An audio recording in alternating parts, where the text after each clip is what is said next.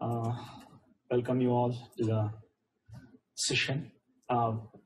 Yesterday we have one session about the prose section.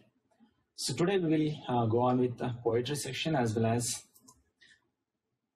certain parts of grammar related to 10th standard second language English. So welcome you all to the poetry section, and myself Santosh, working as assistant teacher for English at Morarji Desai Residential School, Sulivale, Hoskote Taluk, Bangalore Rural District. Fine. In the previous class, we had discussed what kind of questions may appear in the prose part. So 8 lessons we have discussed, and perhaps I feel that I have somewhat make it easy, right? Particularly those 3 lessons. Dr. B.R. Ambedkar, Discovery, and Science and Hope of Survival, right? So today we will go on with the poetry section. As you know, children, we have 8 poems here, very beautiful poems we have. So here is a list of all the poetries and their author's name.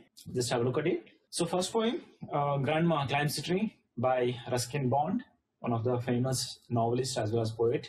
Quality of Mercy, the second poem by masterpiece of our English literature, William Shakespeare. Third poem, I Am the Land, written by Mernadi Bellagenta.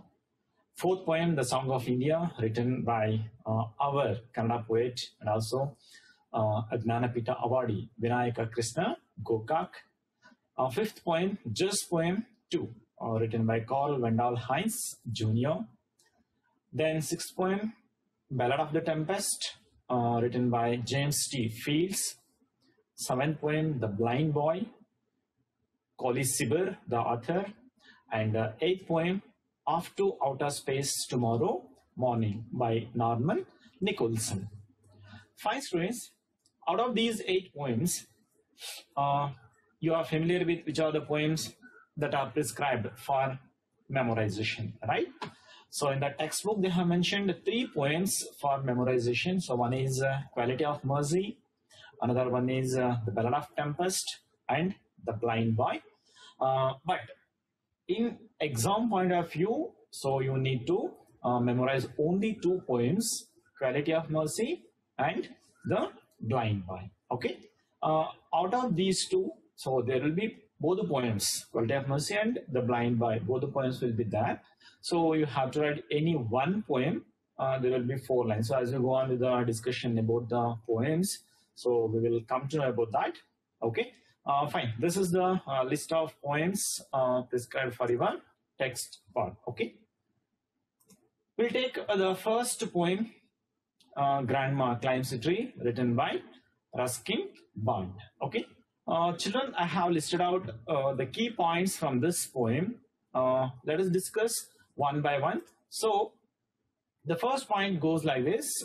Grandma, a genius, climbing trees even at 62 years old, learned at age of 6.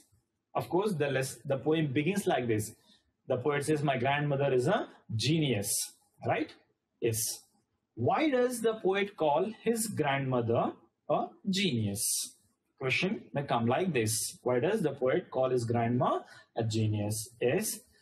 Poet calls his grandma a genius because she could climb the trees in a trice. You know the meaning of the word trice. That very quickly. Right, children? So, she could climb the trees very quickly. That is in a trice. She would be there up the branch of any tree. Up the branch. Whether it is spreading or high. In a sense. Whether it is a tall tree or it is a broad one. With its branches. So, grandma could climb that tree with a trice, in a trice, that very quickly she could climb. My children, she was 62 years old when she climbed that tree, 62 years old. And she had learned climbing the trees at the age of 6. That it means she cultivated the habit of climbing the trees from the age of 6, and she is still in the habit of that climbing trees even at the age of 62 years. Not an easy task, right? So the poet calls his grandma a genius. Question ಏನು ಅಂತ ಅರ್ಥ ಆಯ್ತಲ್ಲ?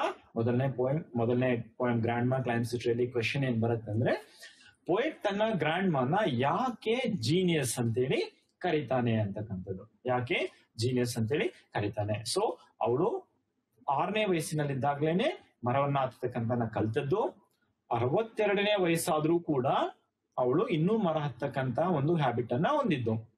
ಜೊತೆಯಲ್ಲಿ she would be up they the branch of a tree in a tries, quick, ಬೇಗ ಬೇಗ ಬೇಗ ಹತ್ತಾ ಇದ್ಲು, ಹೌದಲ್ವಾ? And whether the tree is spreading R high, ಅಂದ್ರೆ ಒಂದು ವಿಶಾಲವಾಗಿರ್ತಕ್ಕಂಥ ಅಗಲವಾಗಿರ್ತಕ್ಕಂಥ ಮರನಾದ್ರೂ ಆಗಿರ್ಬೋದು, ಅಥವಾ ಹೈ ಎತ್ತರವಾಗಿರ್ತಕ್ಕಂಥ ಮರನಾದ್ರೂ ಕೂಡ ಆಗಿರ್ಬೋದು.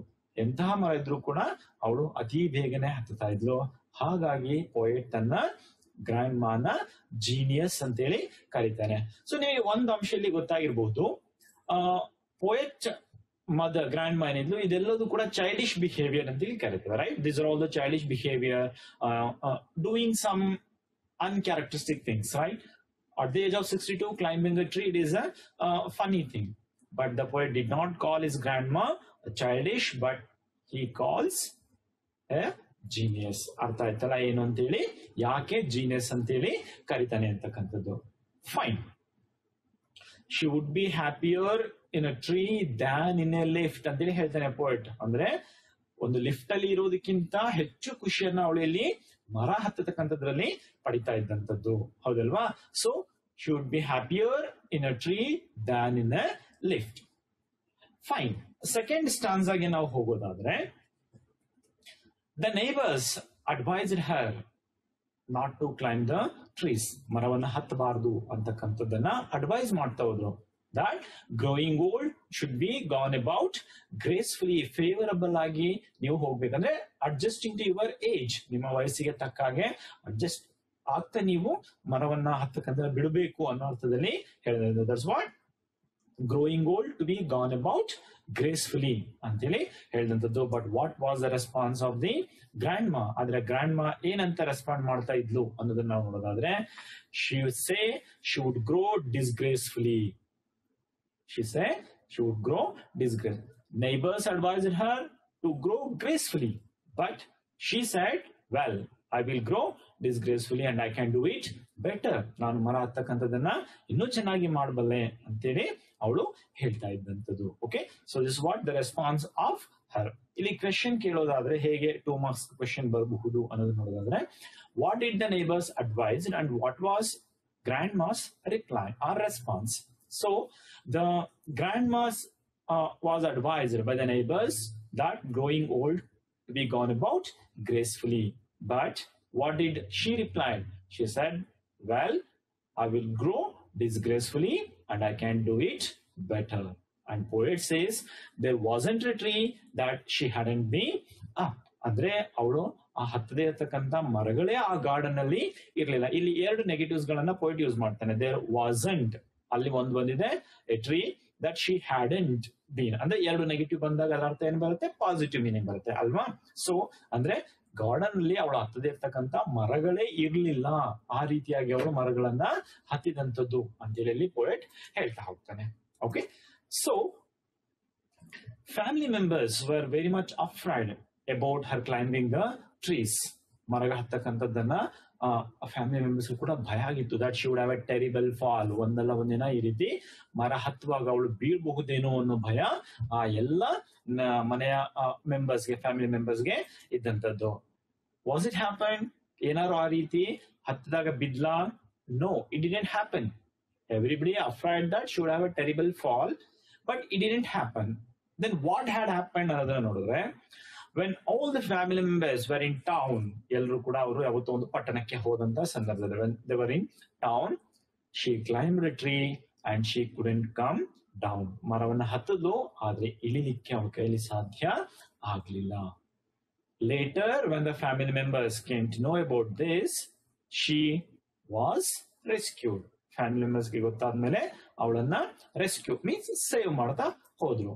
ಸೇವ್ ಮಾಡಿದ ನಂತರ ಮರದಿಂದ ಇಳಿಸಿದಂತ ನಂತರದಲ್ಲಿ, so doctor who came to treat ಹರ್, ಅವಳನ್ನ ನೋಡ್ಲಿಕ್ಕೆ ಬಂದಂತವನು, so he strongly recommended, so question ಇಲ್ಲಿ ಬರ್ತಾ ಹೋಗುತ್ತೆ, what did the doctor strongly recommend and how did the family members are kids react ಅನ್ನೋ ಪ್ರಶ್ನೆ ಬರುತ್ತೆ. ಓಕೆ, ಸೊ ಈ ಪಾಯಿಂಟ್ ಅಲ್ಲಿ ನೀವು ನೋಡೋದಾದ್ರೆ the doctor strongly recommended the grand ಮಾ to take rest on the bed for a week. 1 ವಾರಗಳ ಕಾಲ ನೀನು ರೆಸ್ಟ್ ಅನ್ನ ತಗೋಬೇಕು ಎದ್ದೇಳದೇ ಇರೋ ತರ ಅನ್ನೋ ಒಂದು ಸ್ಟ್ರಾಂಗ್ ರೆಕಮೆಂಡೇಶನ್, ಅಂದ್ರೆ ಆ ಟ್ರೀಟ್ ಮಾಡದಂತ ಡಾಕ್ಟರ್ ಅವ್ರಿಗೆ ಹೇಳಿದಂತದ್ದು. ಓಕೆ, ಅರ್ಥ ಆಗ್ತಾ ಇದೆಯಲ್ಲ? So the doctor recommended that to take a week rest on the bed. Then how did the kids looked after her? So the kids sighed with relief and tucked her up well. Sighed with relief means ನಿಟ್ಟುಸಿರು ಬಿಡ್ತಕ್ಕಂಥದ್ದು. ಸದ್ಯ at least ಇನ್ ಮುಂದೆ ಅದನ್ನು that hereafter the grandma wouldn't climb the town. ಮರಗಳ trees ಮರಗಳನ್ನ ಹತ್ತಲಿಕ್ಕೆ ಸಾಧ್ಯ ಇಲ್ಲ, ಹತ್ತೋದಿಲ್ಲ ಅಂತೇಳಿ. So they sighed with relief and tucked her up well. Tucked means looked after. ಅವಳನ್ನ ಕೇರ್ಫುಲ್ ಆಗಿ ಸಾಕಷ್ಟು ಎಚ್ಚರಿಕೆಯಿಂದ ನೋಡ್ಕೊಳ್ತಾವೆ. tucked her up well.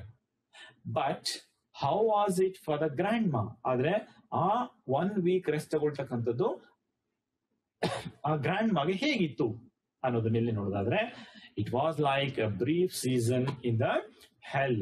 ನರಕದಲ್ಲಿ ಇದ್ದಂತೆ ಅವಳಿಗೆ ಅಂದ್ರೆ ಅಷ್ಟು ಅಟ್ಯಾಚ್ಮೆಂಟ್ ಅನ್ನ ಅವಳು ಮರ ಹತ್ತಕ್ಕಂಥದ್ರಲ್ಲಿ ಹೊಂದಿದಂಥದ್ದು, ಹೌದಲ್ವಾ? So she felt as if a brief season in the hell and she felt she was confined to her bedroom. ತನ್ನ ಬೆಡ್ರೂಮ್ಗೆ ಕನ್ಫೈನ್ಡ್, ಬೌಂಡ್ ಆಗಿದ್ದೇನೋ, ಕಟ್ ಹಾಕೊಂಡಿದ್ದೇನೇನೋ ಅನ್ನೋ ರೀತಿಯಲ್ಲಿ ಅವಳು feel ಆಗ್ತಿದ್ದ, right? So she confined to her bedroom and every breeze ವಿಸ್ಪರ್ಡ್ of summer leaves. ಅಂದ್ರೆ ಬೇಸಿಗೆ ಕಾಲದ ಬಿಸಿ ಗಾಳಿ ಬಂದಾಗ ಹೇಗೆ ಮರಗಳ ಒಣಗಿರ್ತಕ್ಕಂಥ ಎಲೆಗಳು ಹೋಗುತ್ತಲ್ವಾ, ಆ ರೀತಿಯಾದಂತ ಒಂದು ಅನುಭವ ಅವಳಿಗೆ ತನ್ನ ಬೆಡ್ ಮೇಲೆ. ಯಾಕಂದ್ರೆ ಯಾವಾಗ್ಲೂ ಕೂಡ ಪ್ರತಿದಿನ ಮರ ಹತ್ತಾ ಇದ್ದಂಥದ್ದು. But when doctor suddenly recommended, strongly recommended that too, right? Strongly recommended to take a quite week bed rest. Mother grandma felt that it was like a brief season in the hell, and she felt that she was confined to her bedroom, and every breeze that blew whispered of the summer leaves.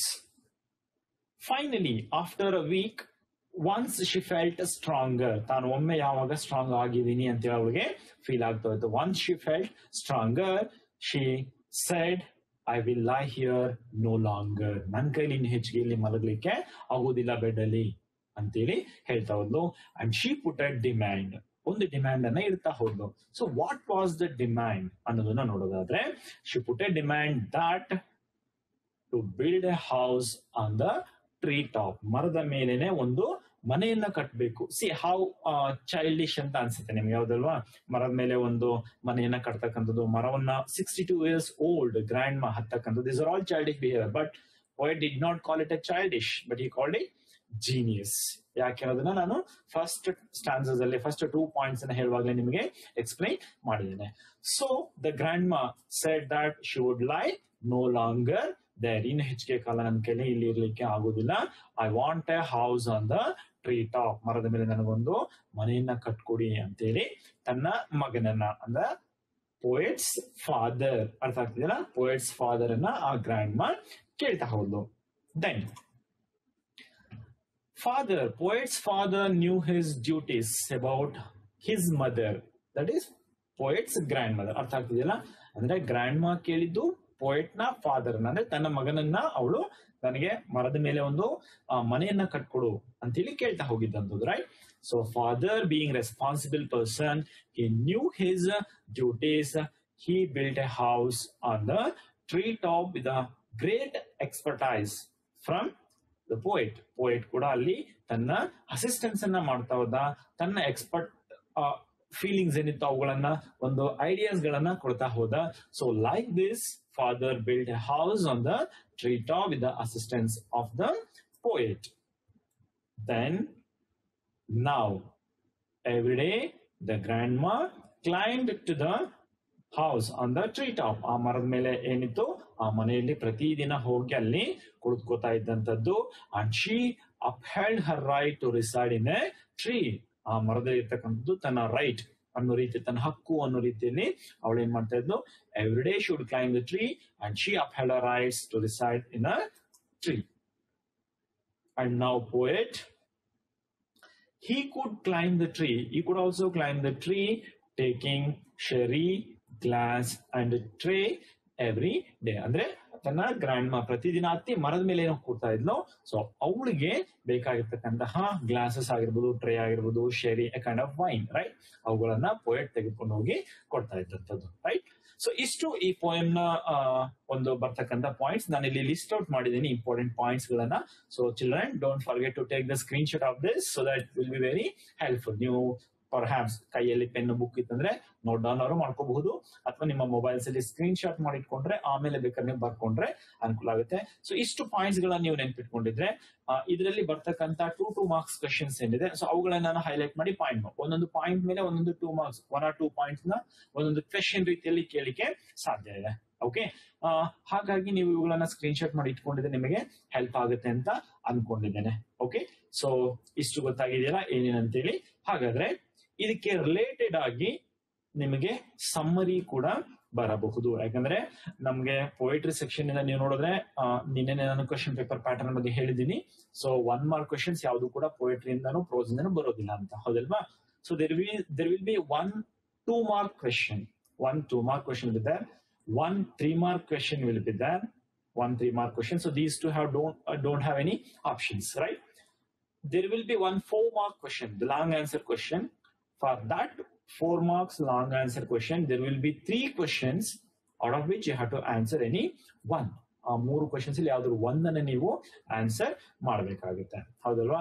ಜೊತೆಲಿ ಒಂದು extracts ಕೂಡ ಇದೆ, 3 marks ನ ಒಂದು extract. So children, I will clarify one thing to you, that don't expect only one poem for summary, any one particular poem for memorization, that for extracts or for 2 marks. ಇದೇ ಬರುತ್ತೆ ಅಂತ ಎಲ್ಲೂ ಕೂಡ stick on ಆಗಬೇಡಿ. C, ಇಲ್ಲಿ grand ಮಾ climbs a tree written by Ruskin bond ಏನಿದೆ, ಈ related to this poem I have made these points. ಯಾಕೆ ನಾನು ಇಷ್ಟು ಪಾಯಿಂಟ್ಸ್ ಗಳು ನಿಮಗೆ ಮಾಡ್ತಾ ಹೋದೆ ಅಂತ ಹೇಳಿದ್ರೆ, so you should be aware of 2 marks question that may arise from this poem. You should be aware of the extracts that may arise from this poem. Okay, at the same time you should be get prepared to summary also. Summary kuda ee poem inda bandre, see around 12 to 13 points ಇದೆ ಅಂತ ಅನ್ಕೋತೇನೆ. 10 to 12 points ಇಲ್ಲಿ ಇರ್ಬೋದು. ಒಂದೊಂದು point ಅನ್ನು ನೀವು ಒಂದೊಂದು sentence ಆಗಿ ಬರಿತಾ ಹೋದ್ರೆ, so that's more than enough for summary. ಸಮ್ಮರಿಗೆ ಅದು ಎನಫ್ ಆಗ್ತಾ ಹೋಗುತ್ತೆ. Okay, fine. ಹಾಗಾದ್ರೆ okay, so that's what I said. Poet could climb the tree with a sherry. Okay, ಇಲ್ಲಿ ನಾವು ಪೋಯಮ್ ನ ಸಮ್ಮರಿ, ಓಕೆ, ನಾನು ಹೇಳಿದ್ದೇನೆ ಎಕ್ಸ್ಟ್ರಾಕ್ಟ್ ಕೂಡ ಬರ್ಬೋದು, 2 marks ಕ್ವಶನ್ ಕೂಡ ಬರ್ಬೋದು, ಹಾಗೇನೆ ಸಮ್ಮರಿ ಕೂಡ ಬರ್ಬೋದು. ಚಿಲ್ಡ್ರನ್, ಇವತ್ತಿನ ಸೆಷನ್ ಅಲ್ಲಿ ನಾನು ನಿಮಗೆ ಒಂದು ಹೋಮ್ ವರ್ಕ್ ಅನ್ನ ಕೊಡ್ತಾ ಇದ್ದೇನೆ. ಮಾಡ್ಲಿಕ್ಕೆ ready ಇದೀರಲ್ಲ? S, very near to the examination. ಕೇವಲ ಇನ್ನೊಂದು 13 days 14 days ಮಾತ್ರ ಇರ್ತಕ್ಕಂಥದ್ದು. ಸೊ ಏನ್ ಇವತ್ತಿನ ವರ್ಕ್ ನಿಮಗೆ ನಾನು ಕೊಡ್ತಾ ಇರ್ತಕ್ಕಂಥದ್ರೆ, ಈ ಪೋಯಮ್ಸ್ ಗಳನ್ನ ಇವತ್ತೇನು ನಾವು ಡಿಸ್ಕಸ್ ಮಾಡ್ತಾ ಹೋಗ್ತೇವೆ ಪೋಯಟ್ರಿ ಸೆಕ್ಷನ್ ಅನ್ನ. ಈ ಪೋಯಟ್ರಿ ಸೆಕ್ಷನ್ ಗೆ ರಿಲೇಟೆಡ್ ಆಗಿ ನಾನು ಪಾಯಿಂಟ್ಸ್ ಗಳನ್ನ ಮಾಡಿದೀನಿ. ನೀವು ಸ್ಕ್ರೀನ್ ಶಾಟ್ ಕೂಡ ತಗೊಂಡಿರ ಅಂತ ಅನ್ಕೋತೇನೆ. ತಗೊಂಡಿದ್ರೆ ನಿಮ್ಮ ಹೋಮ್ ವರ್ಕ್ ಗೆ ತುಂಬಾ ಈಸಿ ಆಗುತ್ತೆ ಇದು. ಯಾಕೆ ಅಂತ ಹೇಳಿದ್ರೆ, ಸಮ್ಮರಿಯನ್ನ ನಾನು ನಿಮಗೆ ಕೊಡ್ತಾ ಇಲ್ಲ, ಬದಲಾಗಿ ನಾನು ಸಮ್ಮರಿಯನ್ನ ಇಲ್ಲಿ ನಿಮ್ಗೆ ಎಕ್ಸ್ಪ್ಲೈನ್ ಮಾಡ್ತೀನಿ. ನೀವು ಕೇಳಿಸ್ಕೊಳ್ಳಿ. ಈ ಸೆಷನ್ ಮುಗಿದ ಮೇಲೆ ನೀವು ಆ ಪೋಯಮ್ ನ ಸಮ್ಮರಿಯನ್ನ ಬರಿಬೇಕಾಗತ್ತೆ. ಬೇಜಾರಾಗ್ತಾ ಇದೆಯಾ ಬರ್ಲಿಕ್ಕೆ? ಇಲ್ಲಲ್ಲ? ಎಸ್, ನಿಮಗೆ 4 marks plus 3 marks 7 marks ಈ ಸಮ್ಮರಿಗಳಿಂದ ಬರುತ್ತೆ. 7 marks, 3 marks ನ ಒಂದು ಕ್ವೆಶನ್ ಇದೆ, 4 mark ನ ಒಂದು ಕ್ವೆಶನ್ ಇದೆ, ಹೌದಲ್ವಾ? ಸೊ 8 poems ಅಲ್ಲಿ ನಿಮಗೆ 2 poems ಅಂತೂ ಸಮ್ಮರಿಗೆ ಇಲ್ಲ. ಯಾಕಂತ ಹೇಳಿದ್ರೆ quality of mercy and blind boy ಎರಡೂ ಕೂಡ ಮೆಮೊರೈಸೇಷನ್ ಇರೋದ್ರಿಂದ ಅವುಗಳ ಸಮ್ಮರಿಯನ್ನ ಕಲಿಯೋ ಅವಶ್ಯಕತೆ ಇಲ್ಲ. ಇನ್ ಮಿಕ್ಕಿರೋದು 6 poems. 6 poems ಗಳ ಸಮ್ಮರಿಯನ್ನ ನೀವು ಕಲ್ತಿದ್ದೆ ಆದ್ರೆ 7 marks ನಿಮ್ಮ ಜೇಬಲ್ಲಿ ಇದ್ದಂತೆ, ಹೌದಲ್ವಾ? ನಿಮ್ಮ ಅಕೌಂಟ್ಗೆ 7 marks 7 marks ಬಂದಂತೆ. ಸೊ ಹಾಗಾಗಿ ನಾನು ಸಮ್ಮರಿಯನ್ನ ಇಲ್ಲಿ ಎಕ್ಸ್ಪ್ಲೈನ್ ಮಾಡ್ತೀನಿ ಈಗ, ಬಟ್ ನಾನು ಯಾವುದೇ ರೀತಿಯ ರಿಟರ್ನ್ ಫಾರ್ಮ್ ಅನ್ನು ನಿಮ್ಗೆ ಇಲ್ಲಿ ಡಿಸ್ಪ್ಲೇ ಮಾಡೋದಿಲ್ಲ. ಯಾಕಂದ್ರೆ ನೀವು ಜಾಣ್ರು ಇದ್ದೀರಾ, ಗೊತ್ತು ನನಗೆ. ನಾನು ಸಮ್ಮರಿಯನ್ನ ಇಲ್ಲಿ ಡಿಸ್ಪ್ಲೇ ಮಾಡಿದ್ರೆ ನೀವೇನ್ ಮಾಡ್ತೀರಾ, ಅದನ್ನ ಸ್ಕ್ರೀನ್ ಶಾಟ್ ತಗೊಂಡು ಅದನ್ನೇ ಕಾಪಿ ಮಾಡ್ಬಿಡ್ತೀರಾ, ಹೌದಾ? ಆ ರೀತಿ ಮಾಡ್ಬೇಡಿ. ಓಕೆ, ಈಗ ಸಮ್ಮರಿಯನ್ನ ನಾನು ಈ ಪೋಯಮ್ ಬಗ್ಗೆ ಹೇಳ್ತಾ ಹೋಗ್ತಾನೆ. ಮಕ್ಕಳೇ, ನೀವು ಸಮ್ಮರಿಯನ್ನ ಯಾವುದೇ ಪೋಯಮ್ಗೆ ಬರೆದಾಗ್ಲೂ ಕೂಡ ಬರೆಯುವಾಗ ಆ ಪೋಯಮ್ ನ ಹೆಸರು ಮತ್ತೆ ಪೋಯೆಟ್ ನ ಹೆಸರನ್ನ ಕಂಪಲ್ಸರಿ ಮೆನ್ಷನ್ ಮಾಡಿ. ಓಕೆ, ಸೊ ಹಾಗಾದ್ರೆ ಗ್ರ್ಯಾಂಡ್ ಮಾ ಕ್ಲೈಮ್ಸ್ ಎ ಟ್ರೀ ಈ ಪೋಯಮ್ ನ ಸಮ್ಮರಿ ಹೇಗಿರುತ್ತೆ? Yes. Grandma Climbs a Tree, a poem written by a well-known English poet as well as novelist, Ruskin Bond. In this poem, the poet highlights the childish behavior as genius of the grandma. Grandma was a genius because though she was 62 years of old, she could climb the trees in a trice, whether it is spreading or high. She would be up there on the branches. She was happier to be in a tree than in a lift. This is the first stanza. Second stanza ke odre, the grandmother was told or advised by the neighbors that growing old should be gone about gracefully. She would laugh and say, well, I would grow disgracefully and I can do it better. Of course, there wasn't a tree in the garden that she hadn't been up. So, second stanza. Third stanza ke hogodikkinta munche, second stanza the ending lines ena ನೀವು ತೆಗೆದುಕೊಂಡು ಹೋಗಬೇಕಾಗುತ್ತೆ, that she learned to climb the trees at the age of 6 from her loving brother. Everyone in the family were afraid that she would have a terrible fall one or the other day, but it didn't happen. What happened? That when they were in the town, she climbed a tree and was unable to come down. After the rescue, fourth stanza, after the rescue, the doctor who took her temperature strongly recommended a quiet week in the bed. The children sighed with relief and tucked her up well, right?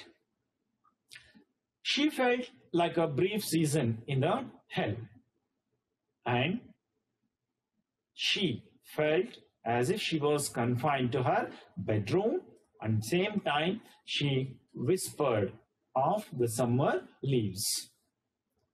Next stanza, once she felt stronger, she stood up and said, I can't lie here, no. Then father, who knew his duties, fulfilled the desire of the grandma that he built a house on the treetop with the expert assistance of the poet. And last stanza, so now every day she climbs up the tree and stays there all the day. She upheld her right to stay up on the tree, and the poet would take the glass and the tray and share it with him, and he would go and enjoy being with his grandma. So ಇಷ್ಟು ಸಮ್ಮರಿಯನ್ನು ನೀವು ನಾನು explain ಮಾಡಿದ್ದೀನಿ.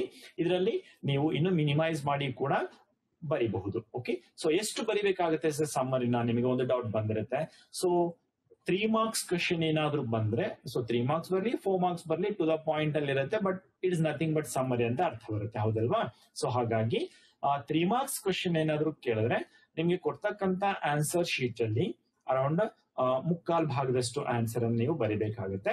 ಹಾಗೇನೆ 4 mark question ಏನಾದ್ರು ಬಂದ್ರೆ, so ನಿಮ್ಗೆ ಕೊಡ್ತಕ್ಕಂತಹ answer sheet ಏನಿರುತ್ತೆ ಅದರಲ್ಲಿ 1 page ಕಂಪ್ಲೀಟ್ ಆಗಿ ನೀವು ಬರಿಬೇಕಾಗುತ್ತೆ, ಅಥವಾ it may extend to the next page, 1 page ನ 1/4 page ಆ ರೀತಿ ಕೂಡ ಆನ್ಸರ್ ಅಲ್ಲಿ ಆಗ್ಬಹುದು. ಸೊ ಅಷ್ಟು ಆನ್ಸರ್ ನೀವು ಬರಿಬೇಕಾಗುತ್ತೆ. Okay, so ಸಮ್ಮರಿಯನ್ನ ಬರೀತಿರಲ್ಲ ಹೋಮ್ವರ್ಕ್ಗೆ, fine. ಈ ಪೋಯಮ್ಗೆ ರಿಲೇಟೆಡ್ ಆಗಿ ಕೆಲವಷ್ಟು ಪ್ರಶ್ನೆಗಳನ್ನ ನಾನಿಲ್ಲಿ ಕ್ರಿಯೇಟ್ ಮಾಡಿದ್ದೀನಿ. ಏನೇನ್ ಕ್ವೆಶನ್ಸ್ ಇದೆ? C, first question, how do you say grand ಮಾ was a genius? First ಸ್ಟಾನ್ಸದಲ್ಲಿ answer ಹೇಳಿದ್ದೀನಲ್ವಾ ಏನು, ಆದ್ರೆ ಆ ಆನ್ಸರ್ ಅನ್ನು ನೀವಲ್ಲಿ ಬರೀಬೇಕಾಗುತ್ತೆ. ಸೊ ಇಲ್ಲಿ ಲಿಸ್ಟ್ ಔಟ್ ಮಾಡಿರ್ತಕ್ಕಂಥದ್ದು only 2 marks questions. These are 2 marks questions. Okay, what did the neighbours advise the grand ಮಾ and what was her reply? Neighbours ಏನ್ ಅಡ್ವೈಸ್ ಮಾಡಿದ್ರು, ಅವಳ ರಿಪ್ಲೈ ಏನಾಗಿತ್ತು ಅನ್ನೋದು. Okay, third question, what did the doctor recommend and how did the family members look after her? Doctor ಏನ್ recommend ಮಾಡಿದ್ರು ಮತ್ತು ಅವಳು ಫ್ಯಾಮಿಲಿ ಮೆಂಬರ್ಸ್ ಹೇಗೆ ಅವಳನ್ನ ನೋಡ್ತಾ ಹೋದ್ರು ಅಂತಕ್ಕಂಥದ್ದು. Okay, and next question is, how did grand ಮಾ feel when she was advice to take a week rest? So what was her feeling? Like a brief season in the hell. So points ಹೇಳ್ತಾ ಹೋದ್ನಲ್ಲ, so those points you have to right. And the next question is, what did the grand ಮಾ demand for and how was it fulfilled? ಅವಳು ಏನಕ್ಕೆ demand ಮಾಡ್ತಾ ಹೋದ್ಲು ಮತ್ತು ಅದು ಹೇಗೆ fulfil ಆಯ್ತು ಅಂತ ಕ್ವೆಶನ್. ಓಕೆ, ಸೊ ಇಷ್ಟು ಪ್ರಶ್ನೆಗಳು related to 2 marks question. in a summary, either it may be 3 marks or for 4 marks. Okay, children? Yes. Shall we move on to the next poem? Poem 2, Quality of Mercy, written by William Shakespeare, one of the well-known poets as well as a playwright, right? So, Quality of Mercy poem, nimge is a sonnet, right? 14 lines poem agide. ಈ poem ನಿಮಗೆ ಮೆಮೊರೈಸೇಷನ್ಗೆ ಇರೋದ್ರಿಂದ ಈ poem ನಲ್ಲಿ ನೀವು ಯಾವುದೇ question answers ಗಳನ್ನ ಕಲಿತಕ್ಕಂತ ಅವಶ್ಯಕತೆ ಇಲ್ಲ, ಅಥವಾ ಈ ಪೋಯಮ್ ನ ಸಮ್ಮರಿಯನ್ನ ಕಲಿತಕ್ಕಂತ ಅವಶ್ಯಕತೆ ಕೂಡ ಇಲ್ಲ. ಆದರೆ you have to memorise this poem, you have to recite this poem. Recite ಮಾಡುವಾಗ ಕಾಮನ್ ಎರರ್ಸ್ ನೀವು ಮಾಡ್ತಕ್ಕಂಥದ್ದೇನು ಅಂತ ಹೇಳಿದ್ರೆ, ಬರ್ತಕ್ಕಂತಹ ಪಂಕ್ಚುಯೇಷನ್ ಮಾರ್ಕ್ಸ್ ಅನ್ನ ನೀವು ಬಿಟ್ಟು ಹೋಗ್ತೀರಾ, ಅಥವಾ ಸ್ಪೆಲ್ಲಿಂಗ್ ಮಿಸ್ಟೇಕ್ಸ್ ಗಳನ್ನ ಮಾಡ್ತಾ ಹೋಗ್ತೀರಾ, ಅಥವಾ ವಾಟ್ ಹ್ಯಾಪನ್ಸ್ ಲೈನ್ ಇಲ್ಲಿ ಎಂಡ್ ಆಗುತ್ತೆ, ಇಲ್ಲಿ ಬಿಗಿನ್ ಆಗುತ್ತೆ ಅನ್ನೋದು ಕೂಡ ಮರ್ತು ಹೋಗುತ್ತೆ. ಓಕೆ, ಸೊ ಈ ಪೋಯಮ್ ಅನ್ನ ಮೆಮೊರೈಸ್ ಮಾಡಿ ಅಥವಾ ರಿಸೈಟ್ ಮಾಡಿ ನೆನಪಲ್ಲಿ ಇಟ್ಕೊಳ್ಳಿಕ್ಕೆ ತುಂಬಾ ಸುಲಭವಾಗಿ ಏನ್ ಮಾಡಬಹುದು ಅಂತ ಹೇಳಿದ್ರೆ, ಸೊ ಒಮ್ಮೆ ಪೋಯಮ್ ಅನ್ನ ಇಂಟೆನ್ಸಿವ್ ಆಗಿ ಓದ್ತಾ ಹೋಗಿ, ಎಲ್ಲಿ ಕಾಮರ್ಸ್ ಬರುತ್ತೆ, ಎಲ್ಲಿ ಬೇರೆ ಬೇರೆ ರೀತಿಯ ಪಂಕ್ಚುಯೇಷನ್ ಮಾರ್ಕ್ಸ್ ಇದೆ, ಸ್ಪೆಲ್ಲಿಂಗ್ಸ್ ಏನಿದೆ ಅಂತಕ್ಕಂಥದ್ದು, ಆ ನಂತರ ಪೋಯಮ್ ಅನ್ನ ನೋಡ್ಕೊಳ್ಳದೆ ಬರೀರಿ. ಪ್ರತಿದಿನ 1 ಟೈಮ್ ಬರಿತಾ ಹೋಗಿ. Not it may take 10 minutes of time. ಹೌದಲ್ವಾ? 24 ಗಂಟೆಲಿ 10 minutes ಆಫ್ ಟೈಮ್ ಸಿಗುತ್ತೆ ಅಂತ ಅನ್ಕೊಂಡಿದ್ದೇನೆ. ಯಾಕಂತ ಹೇಳಿದ್ರೆ ನೀವು ಸ್ಪೆಂಡ್ ಮಾಡೋ 10 ನಿಮಿಷ ನಿಮಗೆ 4 ಮಾರ್ಕ್ಸ್ ಗಳನ್ನ ತಂದ್ಕೊಡುತ್ತೆ. ಹೌದಲ್ವಾ? ಸೊ ಪೋಯಮ್ 4 ಲೈನ್ಸ್ ಇರುತ್ತೆ ನಿಮಗೆ ಮೆಮೊರೈಸೇಷನ್ಗೆ. 2 ಪೋಯಮ್ ಅನ್ನ ಕೊಟ್ಟಿರ್ತಾರೆ. ಕ್ವಾಲಿಟಿ ಆಫ್ ಮರ್ಸಿನೂ ಕೂಡ ಇದೆ, ದ ಬ್ಲೈಂಡ್ ಬಾಯ್ ಕೂಡ ಇದೆ. ಸೊ ಎರಡರಲ್ಲಿ ನಿಮ್ಗೆ ಯಾವ ಪೋಯಮ್ ಈಸಿ ಅನ್ಸುತ್ತೋ ಆ ಪೋಯಮ್ ಅನ್ನ ಮಾತ್ರ ಕಲೀರಿ. ಇನ್ನೊಂದು ಪೋಯಮ್ ಅನ್ನ ಕಲಿಯೋ ಅವಶ್ಯಕತೆನೇ ಇಲ್ಲ. ಸೊ ನೀವು ಓದೋದು ಎಕ್ಸಾಮ್ ಪರ್ಪಸ್ ಅಲ್ಲಿ ಕೇವಲ 7 ಪೋಯಮ್ಸ್ ಗಳನ್ನ ಮಾತ್ರ. ಹೌದಲ್ವಾ? ಸೊ ಹಾಗಾಗಿ ಪೋಯಮ್ ಅನ್ನ ಕರೆಕ್ಟ್ ಆಗಿ ಕಲೀರಿ. ಯಾವುದೇ ರೀತಿಯ ಗ್ರಾಮ್ಯಾಟಿಕಲ್ ಪಂಕ್ಚುಯೇಷನ್ ಮಾರ್ಕ್ಸ್ ಮಿಸ್ಟೇಕ್ಸ್ ಇಲ್ಲದೆ, ಯಾವುದೇ ರೀತಿಯ ಸ್ಪೆಲ್ಲಿಂಗ್ ಮಿಸ್ಟೇಕ್ಸ್ ಇಲ್ಲದೆ ಕಲಿಬಹುದು. ಓಕೆ, ಸೊ ನಿಮ್ಮ ಸ್ಕೂಲಲ್ಲಿ ನಿಮ್ಮ ಟೀಚರ್ಸ್ ಕೂಡ ನಿಮಗೆ ಹೇಳ್ಕೊಟ್ಟಿರ್ತಾರೆ. ಬಹುಶಃ ಈ ಪೋಯಮ್ಸ್ ಗಳನ್ನ ಕಲಿಲಿಕ್ಕೆ ಸುಲಭ ಮಾಡ್ಲಿಕ್ಕೆ ನಿಮ್ಗೆ ಏನ್ ಮಾಡುತ್ತೆ ಅಂದ್ರೆ, ಅವರೇ ಒಂದು ಓನ್ ಟ್ಯೂನ್ ಅನ್ನ ಹಾಕಿ ನಿಮ್ಗೆ ಹೇಳ್ಕೊಟ್ಟಿರ್ತಾರೆ. ಹೌದಲ್ವಾ? ನಮ್ ಸ್ಕೂಲಲ್ಲಂತೂ ನಾನು ಹೇಳ್ಕೊಟ್ಟಿದ್ದೀನಿ ನಮ್ಮ ಮಕ್ಕಳಿಗೆ, ಒಂದು ಟ್ಯೂನ್ ಹಾಕಿ ತುಂಬಾ ಚೆನ್ನಾಗಿ ಕೂಡ ಹಾಡ್ತಾರೆ. ಆ ಹಾಡು ಹೇಗಿರುತ್ತೆ ಅಂತ ಹೇಳಿದ್ರೆ, ಎಲ್ಲಿ ಹೋಗುವಾಗ, ದಾರಿಗೆ ಹೋಗುವಾಗ, ಮತ್ತೆ ಕೆಲಸ ಮಾಡುವಾಗ ಸುಮ್ನೆ ಹಾಗೇನೆ ಅದನ್ನ ಜ್ಞಾಪಕ ಮಾಡ್ಕೊಂಡು ಹಾಡ್ತಕ್ಕಂಥದ್ದು. ಓಕೆ, ಸಿ ಇಲ್ಲಿ ನಿಮ್ಗೆ ಈ ಪೋಯಮ್ ಇದೆ, ದ ಕ್ವಾಲಿಟಿ ಆಫ್ ಮರ್ಸಿ ಅಂತ ಹೇಳಿ. Okay, the quality of mercy is not strength. The quality of mercy is not strength. It droppeth as a gentle rain from heaven. It droppeth as a gentle rain from heaven. Upon the place beneath it is twice blessed. Upon the place beneath it is twice blessed. It's blessed him that gives and him that takes. It blesseth him that gives and him that takes. It's mightiest in the mightiest it becomes. It's mightiest in the mightiest it becomes. So ಈ ರೀತಿ ಹೋಗ್ತಾ ಇರುತ್ತೆ. ಕೇಳಿಕ್ಕೂ ಚೆನ್ನಾಗಿರುತ್ತೆ, ನೆನಪಲ್ಲೂ ಕೂಡ ಇರುತ್ತೆ. ಆದರೆ punctuation marks ಅನ್ನ ಮರಿಬೇಡಿ, ಜೊತೆಯಲ್ಲಿ ಸ್ಪೆಲ್ಲಿಂಗ್ಸ್ ಮಿಸ್ಟೇಕ್ಸ್ ಕೂಡ ಮಾಡ್ಬೇಡಿ. ಯಾಕಂದ್ರೆ ನೋಡಿ, 5ನೇ ಲೈನ್ ಏನಿದೆ, it is ಮೈಟಿಯಸ್ಟ್ in the ಮೈಟಿಯಸ್ಟ್ it becomes ಅಂತ ನಾವು ಪ್ರೊನೌನ್ಸ್ ಮಾಡ್ತೇವೆ. ಆದ್ರೆ ಬಿಗಿನಿಂಗ್ ಏನಿದೆ ಇಟ್ ಈಸ್ ಅಂತ ಇಲ್ಲ, ಅದು. ಹೌದಲ್ವಾ? ಅಲ್ಲಿ ಅಪಾಸ್ಟ್ರಾಫ್ ಇದೆ, ಮತ್ತೆ ಟಿ ಕ್ಯಾಪಿಟಲ್ ಲೆಟರ್ ಇದೆ. ಹೌದಲ್ವಾ? ಹಾಗೆ the quality of mercy is not strained ಅಂತಕ್ಕಂಥದ್ದು ನೋಡಿ, STRAIN ಅಪಾಸ್ಟ್ರಫಿ ಡಿ ಇದೆ, ಅಲ್ಲಿ ED ಅಂತ ಇಲ್ಲ. ಹೌದಲ್ವಾ? ಸೊ ನಿಮ್ಗೆ ಕಂಪ್ಲೀಟ್ ಮಾರ್ಕ್ಸ್ ಬರಬೇಕು ಅನ್ನೋ ಟೈಮಲ್ಲಿ, ಅಂದ್ರೆ ಸೊ 1 or 2 ಮಿಸ್ಟೇಕ್ಸ್ ಇದ್ರೆ ಓಕೆ, ನಡೆಯುತ್ತೆ. 1 ಮಿಸ್ಟೇಕ್ ಇದ್ರೆ, ಆ ರೀತಿಯ ಒಂದು 2-3 ಮಿಸ್ಟೇಕ್ಸ್ ಇತ್ತು ಅಂತಂದ್ರೆ, so you may loose half marks R some times 1 mark ಕೂಡ ಕಳೆದು ಹೋಗ್ಬೋದು. ಹೌದಲ್ವಾ? ಎಲ್ಲಾ ಗೊತ್ತಿರೋದು, ಬಟ್ ಯಾಕೆ ಹಾಫ್ ಮಾರ್ಕ್ಸ್ ಕಳ್ಕೋಬೇಕು? ಯಾಕಂದ್ರೆ ನಿಮ್ಗೆ ಈ ಹಾಫ್ ಮಾರ್ಕ್ಸ್ ಇಲ್ಲಿ ಬಂದಿದೆ ಅಂತ ಹೇಳಿದ್ರೆ, ರೌಂಡ್ ಆಫ್ ಮಾರ್ಕ್ಸ್ ಇಲ್ಲಿ ಇನ್ನ ಹಾಫ್ ಆಡ್ ಆಗಿ 1 mark ಅದಾಗಿ ಕನ್ವರ್ಟ್ ಆಗುತ್ತೆ. ಸೊ ನೀವು ಹಾಫ್ ಮಾರ್ಕ್ಸ್ ಇಲ್ಲಿ ಸಂಪಾದನೆ ಮಾಡಿದ್ರೆ ಅದು 1 mark ಸಂಪಾದನೆ ಮಾಡೋದಂತಾನೆ ಅರ್ಥ. ಹೌದಲ್ವಾ? ಸೊ ಇನ್ನು ನೆಕ್ಸ್ಟ್ ಇರ್ತಕ್ಕಂಥ ಲೈನ್ಸ್ ಅನ್ನ ನಾವು ನೋಡೋದಾದ್ರೆ, the ಥ್ರೋನ್ಡ್ monarch better than his crown, his scepter shows the force of temporal power, the attribute to avaunt majesty, wherein doth sit the dread and fear of kings, but mercy is above this sceptred sway. And the last 4 lines ಅನ್ನ ನೀವು ನೋಡೋದಾದ್ರೆ, it is enthroned in the heart of kings, it is an attribute to God himself, and earthly power doth then show likest gods, when mercy seasons justice. Okay, so by William Shakespeare, poet name ಅನ್ನು ಕೂಡ ನೆನ್ಪಿಟ್ಕೊಂಡಿರಿ. ನೀವು ನೆನಪಿತ್ತಂದ್ರೆ ಅಲ್ಲಿ mention ಕೂಡ ಮಾಡಬಹುದು, ಕೇಳಿರೋದಿಲ್ಲ but mention ಮಾಡಿ. ನೆನಪಿರುತ್ತಲ್ವ ಮಕ್ಕಳೇ ನಾ ಹೇಳಿರ್ತಕ್ಕಂಥದ್ದು. So memorisation ಅಲ್ಲಿ 4ಕ್ಕೆ 4 ಮಾರ್ಕ್ಸ್ ನಿಮಗೆ ಬರಬೇಕು ಅಂತ ಹೇಳಿದ್ರೆ ನೀವು ಪಂಕ್ಚುಯೇಷನ್ ಮಾರ್ಕ್ಸ್ ಮತ್ತೆ ಸ್ಪೆಲ್ಲಿಂಗ್ ಮಿಸ್ಟೇಕ್ಸ್ ಮಾಡಕೂಡದು. ಹಾಗೇನೆ ಲೈನ್ ಇಲ್ಲಿ ಬಿಗಿನ್ ಆಗುತ್ತೆ, ಇಲ್ಲಿ ಎಂಡ್ ಆಗುತ್ತೆ ಅನ್ನೋದನ್ನ ಸರಿಯಾಗಿ ನೆನ್ಪಿಟ್ಕೊಂಡಿರ್ಬೇಕು. Okay, fine. We shall move to the third poem, I am the land, written by Marina D. Bellagenta. Okay, ತುಂಬಾ ಸಿಂಪಲ್ ಆಗಿರ್ತಕ್ಕಂಥ ಪೋಯಮ್ ಇದು. ಜಸ್ಟ್ ಪೋಯ್ ಲ್ಯಾಂಡ್ ಏನಿದೆ, so it is the speaker there, ಹೌದಲ್ವಾ? ಸೊ ಆ ಲ್ಯಾಂಡ್ ಎಕ್ಸ್ಪ್ರೆಸಸ್ ಇಟ್ಸ್ ಫೀಲಿಂಗ್ಸ್, ತನ್ನ feelings ಅನ್ನ ಅದು ಹೇಳ್ತಾ ಹೋಗುತ್ತೆ. So in the poem the land is the speaker. 2 qualities of the land are highlighted in the poem. ಯಾವ್ಯಾವುದು? ಒಂದು ಅದರ ಪೇಷನ್ಸ್, ಇನ್ನ ಒಂದು self assertion of the land, ಹೌದಲ್ವಾ? ಸೊ ಲೈನ್ ಪೋಯಮ್ ಅನ್ನ ನೀವು ಓದಿದ್ದೀರಾ.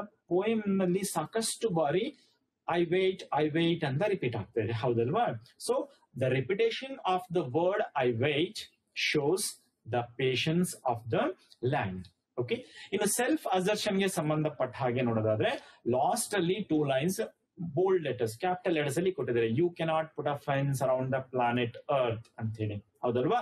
ಸೊ ಆ 2 ಲೈನ್ಸ್ ಏನನ್ನ ತೋರಿಸುತ್ತೆ ಅಂತಂದ್ರೆ they describe the self assertion of the land. Okay, fine. In the poem we can see many activities that are carried on the earth. ಅಂದ್ರೆ ಭೂಮಿ ಮೇಲೆ ಏನೆಲ್ಲ ಆಕ್ಟಿವಿಟೀಸ್ ಆಗ್ತಾ ಹೋಗುತ್ತೆ ಅನ್ನೋದನ್ನ ನಾವು ಈ ಪೋಯಮ್ ಅಲ್ಲಿ ಡಿಸ್ಕಸ್ ಮಾಡ್ತಾ ಹೋಗ್ತೇವೆ. So what in all the activities ಅನ್ನೋದನ್ನ ನೋಡ್ತಾ ಹೋದ್ರೆ, though many activities are carried on the earth, the land waits with muddy holes. So only muddy holes ಅನ್ನೋದಕ್ಕೆ ನಿಮಗೆ ಮೀನಿಂಗ್ ಅನ್ನ ಕೇಳಬಹುದು. That is virtual holes in the earth, ಹೌದಲ್ವಾ? Virtual holes, ಮಡ್ಡಿ holes, virtual holes ಅಂತ ನಿಮಗೆ meaning ಅನ್ನ ಕೊಟ್ಟಿರ್ತಕ್ಕಂಥದ್ದು. ಹಾಗೇನೆ car lot ice I stair, I wait with car lot ice ಅಂತೇಳಿ ಬರುತ್ತೆ. ಸೊ ಇದನ್ನು ಕೂಡ ನಿಮಗೆ 2 ಮಾರ್ಕ್ಸ್ ಅಲ್ಲಿ ಕೇಳ್ತಾ ಹೋಗ್ತಾರೆ. What do you mean by car lot ice ಅಂತೇಳಿ, ಹೌದಲ್ವಾ? So car lot ice means an extraordinary tools of perception as if the earth is staring like the car parked on it. ಗ್ಲಾಸರಿಲಿ ಅಂದ್ರೆ foot note ಅಲ್ಲಿ ನಿಮಗೆ ಅದರ meaning ಅನ್ನ ಕೊಟ್ಟಿದ್ದಾರೆ. ಅಂದ್ರೆ car ನ ಇಂಡಿಕೇಟರ್ಸ್ ಹೇಗೆ ಬ್ಲಿಂಕ್ ಆಗ್ತಾ ಇರುತ್ತೋ ಆ ರೀತಿಯಾಗಿ ಲ್ಯಾಂಡ್ ವೇಟ್ ಮಾಡ್ತಾ ನೋಡ್ತಾ ಇರುತ್ತೆ ಅನ್ನೋದ್ರ ಬಗ್ಗೆ ಈ ಪೋಯಮ್ ಅಲ್ಲಿ, ಈ ಲೈನ್ಸ್ ಅಲ್ಲಿ ಹೇಳ್ತಾ ಇರ್ತಕ್ಕಂಥದ್ದು. ಓಕೆ, ಸೊ ನೆಕ್ಸ್ಟ್ ಲೈನ್ಸ್ ಅನ್ನ ನಾವು ನೋಡೋದಾದ್ರೆ, ಈ ಲೈನ್ ಅಲ್ಲಿ ನಮಗೆ ಒಂದು ಕ್ವೆಶನ್ ಕೇಳಬಹುದು. ಏನು ಅಂತ ಹೇಳಿದ್ರೆ, so what are the activities carried on the earth ಅಂತ ಹೇಳಿ, ಅಂದ್ರೆ ಭೂಮಿ ಮೇಲೆ ನಡೀತಕ್ಕಂಥ ಚಟುವಟಿಕೆಗಳು ಯಾವ್ಯಾವುದು ಅನ್ನೋದ್ರ ಬಗ್ಗೆ ಇಲ್ಲಿ ಹೇಳ್ತಾ ಇರ್ತಕ್ಕಂಥದ್ದು. ಯಾವ್ಯಾವುದು? So buying, owning, shouting, singing, dancing, planting the trees, plants, gross, growing fruits, flowers, and then tickling. Tickling ಅಂದ್ರೆ ಈ ಕಾಂಟೆಕ್ಸ್ಟ್ ಅಲ್ಲಿ ಏನ್ ಬರುತ್ತೆ, ಕಲ್ಟಿವೇಟಿಂಗ್ ಅಂತ ಬರುತ್ತೆ. ಕಲ್ಟಿವೇಟಿಂಗ್, ಓಕೆ, ಅಂದ್ರೆ ಭೂಮಿಯನ್ನ ಉಳುಮೆ ಮಾಡ್ತಕ್ಕಂತ ಆಕ್ಟಿವಿಟಿ ಅಲ್ಲಿ ನಡೀತಾ ಹೋಗುತ್ತೆ. ಹಾಗೇನೆ the soldiers coming with the guns and building the fences, ಅಂದ್ರೆ ಸೋಲ್ಜರ್ಸ್ ಗನ್ ಇಟ್ಕೊಂಡು ವಾರ್ ಸೀನ್ ಅನ್ನ ಕ್ರಿಯೇಟ್ ಮಾಡ್ತಾ ಹೋಗುತ್ತೆ, ಯುದ್ಧ ಭೂಮಿಯನ್ನ. ಓಕೆ, ಅದು and building the fence. Fence ಅಂದ್ರೆ ಗೊತ್ತಲ್ವಾ, ಸುತ್ತಲೂ ಬೇಲಿಯನ್ನು ಹಾಕ್ತಕ್ಕಂಥದ್ದು, ತಂತಿ ಬೇಲಿ, ಕಬ್ಬಿಣದ ಬೇಲಿಯನ್ನು ಹಾಕ್ತಕ್ಕಂಥದ್ದು. ಸೊ ಇವೆಲ್ಲವೂ ಆಕ್ಟಿವಿಟೀಸ್ ಭೂಮಿ ಮೇಲೆ ನಡೀತಕ್ಕಂಥದ್ದು. Okay, and chain link necklace chalks ಅಂತೇಳಿ ಹೇಳ್ತಾರೆ ಇಲ್ಲಿ. Chain link necklace, so chain link necklace ಅಂತ ಹೇಳಿದ್ರೆ ಫೆನ್ಸ್ ಅನ್ನೋ ಅರ್ಥ ಬರುತ್ತೆ. ಚಾಕ್ಸ್ ಅಂತ ಹೇಳಿದ್ರೆ make some one breathless, suffocate ಆಗ್ತಕ್ಕಂಥದ್ದು, ಬ್ರೀತ್ಲೆಸ್, ಉಸಿರಾಡ್ಲಿಕ್ಕೆ ಆಗ್ತಕ್ಕಂಥದ್ದು, ಆಗದೆ ಇರತಕ್ಕಂಥದ್ದು. ಚೈನ್ ಲಿಂಕ್ ನೆಕ್ಲೆಸ್ ಚಾಕ್ಸ್ ಅಂತ ಹೇಳಿದ್ರೆ the soldiers who comes with the guns fights against the enemies and they build the fences to mark their land that they have owned. ತಾವು ಸ್ವಂತಕ್ಕೆ ಮಾಡ್ಕೊಂಡಿರ್ತಕ್ಕಂಥ ಭೂಮಿ ಏನಿದೆ ಅದನ್ನ ಮಾರ್ಕ್ ಮಾಡ್ಲಿಕ್ಕೆ ಫೆನ್ಸಸ್ ಗಳನ್ನ ಹಾಕ್ತಾರೆ. ಸೊ ಆ ಫೆನ್ಸಸ್ ಗಳನ್ನ ಹಾಕೋದ್ರ ಮೂಲಕ ಇಲ್ಲಿ ಭೂಮಿಯನ್ನ ಸಫೋಕೇಟ್ ಆಗುವಂತೆ, ಅಂದ್ರೆ ಬ್ರೀತ್ಲೆಸ್ ಆಗುವಂತೆ ಅವರು ಮಾಡ್ತಾ ಹೋಗ್ತಾರೆ ನನ್ನನ್ನ ಅಂತೇಳಿ ಲ್ಯಾಂಡ್ ಇಲ್ಲಿ ಹೇಳ್ತಾ ಇರ್ತಕ್ಕಂಥದ್ದು. ಓಕೆ, ಹಾಗೇನೆ 2 ಲೈನ್ಸ್ ನಾನು ಆಗ್ಲೇ ಹೇಳಿದ್ನಲ್ಲ, you cannot put a fence around the planet earth. That means ಈ ಎಬೋ ಏನೆಲ್ಲ ಡಿಸ್ಕಷನ್ ಮಾಡ್ತಾ ಹೋದ್ವಿ ನಾವು, what on all the activities carried on the earth, ಭೂಮಿ ಮೇಲೆ ಏನೆಲ್ಲ ಚಟುವಟಿಕೆಗಳನ್ನ ನಾವು ಮಾಡಬಹುದು, buying, owning, shouting, singing, dancing, planting trees, plants, grass, fruits, flowers and all, tickling, cultivating the land, or soldiers coming with the guns, okay, and even building the fences. So istella activities anna neevu madabodu, but land with its self assertion feeling, self assertion alli ಹೇಳ್ತಾ ಹೋಗುತ್ತೆ, you cannot put a fence around the planet. ಭೂಮಿ ಮೇಲೆ ನೀವು activities ಗಳನ್ನ ಮಾಡಬಹುದು, ಆದ್ರೆ ಭೂಮಿಯ ಸುತ್ತಲೂ ಕೂಡ ಫೆನ್ಸ್ ಹಾಕ್ಲಿಕ್ಕೆ ನಿಮ್ ಕೈಲಿ ಸಾಧ್ಯ ಇಲ್ಲ. So I wait and wait. So many times the word wait is repeated. ನಾನು ಆಗ್ಲೇ ಹೇಳಿದೆ ಬಿಗಿನಿಂಗ್ ಲೈನ್ ಅಲ್ಲಿ ಪೇಷನ್ಸ್ ಅಂತೇಳಿ. ಓಕೆ, ಸೊ ಮಕ್ಕಳೇ ಈ ಸ್ಕ್ರೀನ್ ಶಾಟ್ ತಗೊಂಡಿದ್ದೀರಲ್ವಾ? ಎಸ್, ನೀವು ತುಂಬಾ ಜಾಣರಿದ್ದೀರಾ, ಸ್ಕ್ರೀನ್ ಶಾಟ್ ತಗೊಂಡಿರ್ತೀರಾ. ಸೊ ಇಲ್ಲಿ ಪೋಯಮ್ ಅಲ್ಲಿ ಬರ್ತಕ್ಕಂತ ಪಾಯಿಂಟ್ಸ್ ಗಳು ಏನೇನಿದೆ ಅನ್ನೋದನ್ನ ಇಲ್ಲಿ ಹೈಲೈಟ್ ಮಾಡಿರ್ತಕ್ಕಂಥದ್ದು. ಸೊ ಇಷ್ಟು ಪಾಯಿಂಟ್ಸ್ ಗಳನ್ನ ಹೈಲೈಟ್ ಮಾಡಿದ್ದೇನೆ. ಓಕೆ, ಸೊ ಹಾಗಾದ್ರೆ ಈ ಪೋಯಮ್ ನ ಸಮ್ಮರಿಯನ್ನ ನಾವು ನೋಡೋಣ. ಯಾಕಂದ್ರೆ ಸೆಕೆಂಡ್ ಪೋಯಮ್ ಕ್ವಾಲಿಟಿ ಆಫ್ ಮಸ್ ಮೆಮೊರೈಸೇಷನ್ ಇದ್ದಿದ್ರಿಂದ ಅದು ಸಮ್ಮರಿ ನೋಡಿಲ್ಲ. ಸೊ ಈ ಪಾಯಿಂಟ್ ನಿಮಗೆ ಸಮ್ಮರಿಗೆ ಬರುತ್ತೆ, ಅಂದ್ರೆ 3 ಮಾರ್ಕ್ಸ್ ಕ್ವಶನ್ ಅಥವಾ 4 ಮಾರ್ಕ್ ಕ್ವಶನ್ ಇಲ್ಲಿ ಬರುತ್ತೆ. ಹೋಮ್ವರ್ಕ್ ನಿಮಗೆ ಸಮ್ಮರಿಯನ್ನ ನೀವು ಬರೀಲೇಬೇಕು. ಓಕೆ ಸರ್, ನೀವೇನ್ ಚೆಕ್ ಮಾಡ್ತೀರಾ? ಆಬ್ವಿಯಸ್ಲಿ ಚೆಕ್ ಮಾಡ್ತೀನಿ. ನಾನ್ ಚೆಕ್ ಮಾಡದೇ ಇದ್ರು ಕೂಡ ನಿಮ್ಮ ಕಾನ್ಸೈನ್ಸ್ ಅಂತ ಇದೆಯಲ್ವಾ, ನಿಮ್ಮ ಆತ್ಮಸಾಕ್ಷಿ ಹೇಳ್ತಾ ಇರುತ್ತೆ ನೀನು ಹೋಮ್ವರ್ಕ್ ಮಾಡಿಲ್ಲ, ಮಾಡ್ಲೇಬೇಕು ಅಂತೇಳಿ. ಹೌದಲ್ವಾ? S, you are good children, you will do, I hope. Okay fine. ಈ ಪೋಯಮ್ ನ ಸಮ್ಮರಿಯನ್ನು ನಾನು ಹೇಳ್ತೇನೆ. The poem I Am the Land, written by Marina D. Bellagenta, expresses the patience as well as the self-assertion of the land. The land is a speaker in this poem, and it says what and all the activities carried on it, right?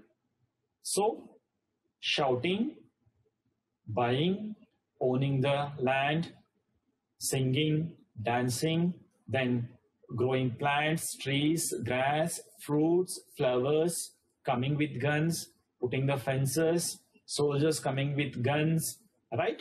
Tickling, that is cultivating. So these are the many activities that are carried on. As these activities are done, the earth feels that it is being suffocated or it is breathless.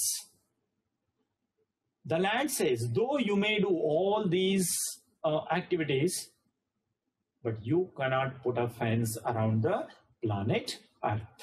So I wait and I wait. So ಇಷ್ಟು ಸಮ್ಮರಿಯನ್ನು ನೀವು ಬರೆದ್ರೆ ಸಾಕು. Okay, ಹಾಗಾದ್ರೆ ಇದಕ್ಕೆ related ಆಗಿರ್ತಕ್ಕಂಥ questions ಏನೆಲ್ಲ ಬರಬಹುದು ಅನ್ನೋದನ್ನ ನಾನಿಲ್ಲಿ ಲಿಸ್ಟ್ ಔಟ್ ಮಾಡಿದ್ದೇನೆ. So first question, why did the poet repeat the word wait in the poem? So ನೀವು ಆನ್ಸರ್ ಇದಕ್ಕೆ ಬರೆಯೋದಾದ್ರೆ, the poet repeats the word wait in the poem many a times as it shows the patience of the land. Though many activities are carried on it, it waits with patience. Second question, what are the activities mentioned in the poem that are carried on the earth? So ನಾನೊಂದು list ಅನ್ನ ಕೊಟ್ಟಿದ್ದೀನಲ್ವಾ ನಿಮಗೆ, screen shot ಮಾಡ್ಕೊಂಡಿದ್ದೀರಾ ನೀವು. Singing, shouting, dancing, planting the trees, grass, fruits, right? Flowers, coming with guns, tickling. So all these activities. Third question, what do you mean by muddy holes? Muddy holes means the virtual holes that are carved on the land. Next question, what do you understand by car lot ice? So ನಿಮಗೆ ಇದಕ್ಕೆ meaning ನಿಮ್ಮ foot note ಅಲ್ಲಿ ಇದೆ, ಗ್ಲಾಸರಿಯಲ್ಲಿ.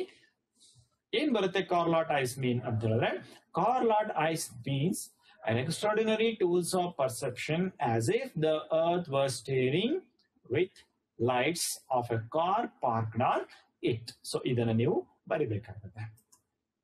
Next question, what do you mean by chain link necklace chalks? Chain link necklace chalks means putting fence on the earth makes the earth feel suffocated or breathless. Next question, mention the line that suggests the self-assertion of the land. So ಎರಡು lines ಗೊತ್ತಿದೆಯಲ್ವಾ ನಿಮಗೆ?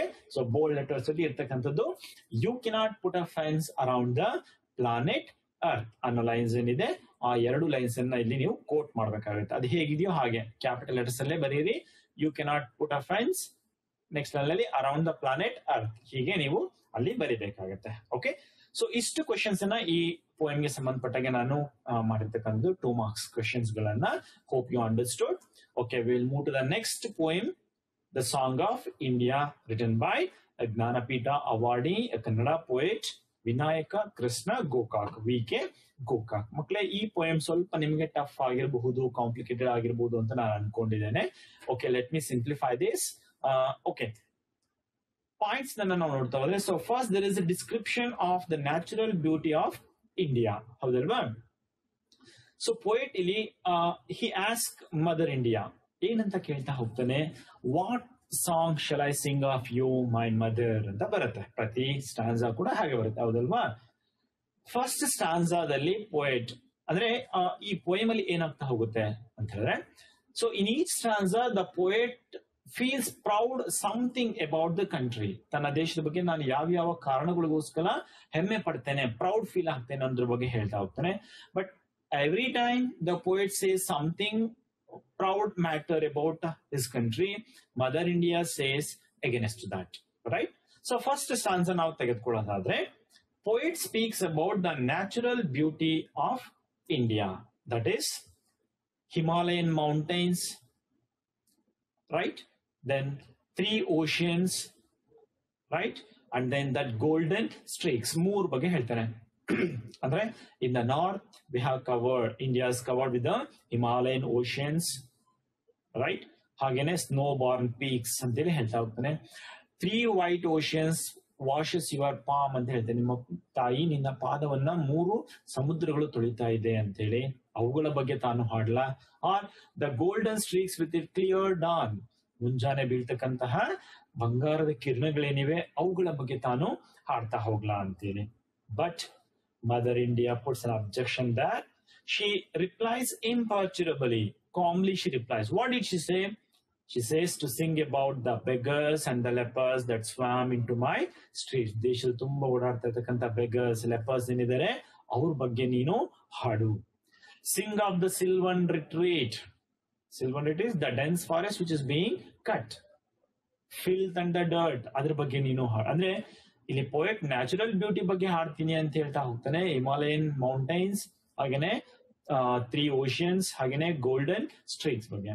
But mother ಇಂಡಿಯಾದಕ್ಕೆ ಏನ್ ಹೇಳ್ತಾಳೆ, Singh of the beggars, lepers and then ಸಿಲ್ವನ್ retreat, ಫಿಲ್ತ್, dirt, ಇದ್ರ ಬಗ್ಗೆ ಹಾಡು ಅಂತೇಳಿ mother India ಹೇಳ್ತಾ ಹೋಗ್ತಾಳೆ. ಓಕೆ, ಸೆಕೆಂಡ್ ಸ್ಟಾನ್ಸಾಕ್ಕೆ ನಾವು ಹೋಗೋದಾದ್ರೆ, ಇಲ್ಲಿ this ಸ್ಟಾನ್ಸಾ, second ಸ್ಟಾನ್ಸಾ is A description about the rich culture and heritage of India. ಭಾರತದ ಶ್ರೀಮಂತ ಸಂಸ್ಕೃತಿಯನ್ನ, ಸಂಪ್ರದಾಯವನ್ನ, ಹೆರಿಟೇಜ್ ಬಗ್ಗೆ ಹೇಳ್ತಾ ಹೋಗ್ತಾನೆ. ಏನ್ ಹೇಳ್ತಾ ಹೋಗ್ತಾನೆ, ಹಿ speaks about the rock cut temples and epics in stone. Rock cut temples ಅಂದ್ರೆ ಕಲ್ಲಿನಿಂದ ನಿರ್ಮಾಣ ಮಾಡತಕ್ಕಂಥ ದೇವಾಲಯಗಳು. ಎಪಿಕ್ಸ್ ಇನ್ ಸ್ಟೋನ್ಸ್ ಅಂತೇಳಿ ಬರುತ್ತೆ ಒಂದು ವರ್ಡ್, ಹೌದಲ್ವಾ? ನಿಮ್ಗೆ 2 ಮಾರ್ಕ್ಸ್ ಕ್ವಶನ್ ಕೂಡ ಕೇಳ್ಬೋದು, what you mean by epics in stones ಅಂತೇಳಿ. ಓಕೆ, ಸೊ ಎಪಿಕ್ಸ್ ಇನ್ ಸ್ಟೋನ್ಸ್ ಅಂತ ಹೇಳಿದ್ರೆ, epics in stones means they are the heroic deeds of the great king or the queen or empress. ಏನೆಲ್ಲ ನಮ್ಮ ದೇಶನ ಆಳ್ವಿಕೆ ಮಾಡ್ತಾ ಹೋಗಿದಾರಲ್ವಾ, ಅವರ ಒಂದು ವೀರ ಕಥೆಗಳು, heroic deeds. The stories of those heroic deeds of the great emperors that are carved on the stones of the temple in the form of inscriptions. ಶಾಸನಗಳ ರೂಪದಲ್ಲಿ ಆಗಿರ್ಬೋದು ಅಥವಾ ಬೇರೆ ಬೇರೆ ರೂಪದಲ್ಲಿ ಆ ದೇವಾಲಯಗಳ ದೊಡ್ಡ ದೊಡ್ಡ ಬಂಡೆಗಳ ಮೇಲೆ ಕೆತ್ತಿರ್ತಕ್ಕಂತಹ ಅಂಶಗಳೇನಿವೆ, ಹೀರೋಯಿಕ್ ಡೀಡ್ಸ್ ಏನಿವೆ, ಅವುಗಳನ್ನ ಎಪಿಕ್ ಸ್ಟೋನ್ಸ್ ಅಂತ ಕರೀತಾರೆ. So shall I sing of the rock cut temples, shall I sing of the epics in stones, R shall I sing of the soldiers who have died to call you their own. ನಿನಗೋಸ್ಕರ ತಮ್ಮ ಪ್ರಾಣವನ್ನ ಕೊಟ್ಟಿದೀವಿ ಅಂತ ಹೇಳ್ತಕ್ಕಂಥ soldiers ಏನಿದ್ದಾರೆ ಅವ್ರ ಬಗ್ಗೆ ನಾನು ಹಾಡ್ಲಾ. R shall I sing of the seers and prophets who have shown the straight path, ಅಂದ್ರೆ ಮುಕ್ತಿಗೆ ನೇರ ಮಾರ್ಗವನ್ನು ತೋರಿಸತಕ್ಕಂಥ seers and prophets, shall I sing of those? But Mother India speaks in indignant words, angry words. She speaks in an indignant words and says a pitiful thing. So here pitiful thing referred to the poet ಅನ್ನ pitiful thing ಅಂತೇಳಿ ಕರಿತಾ ಹೋಗ್ತಾನೆ. And she says your words are like beat into ears like gong.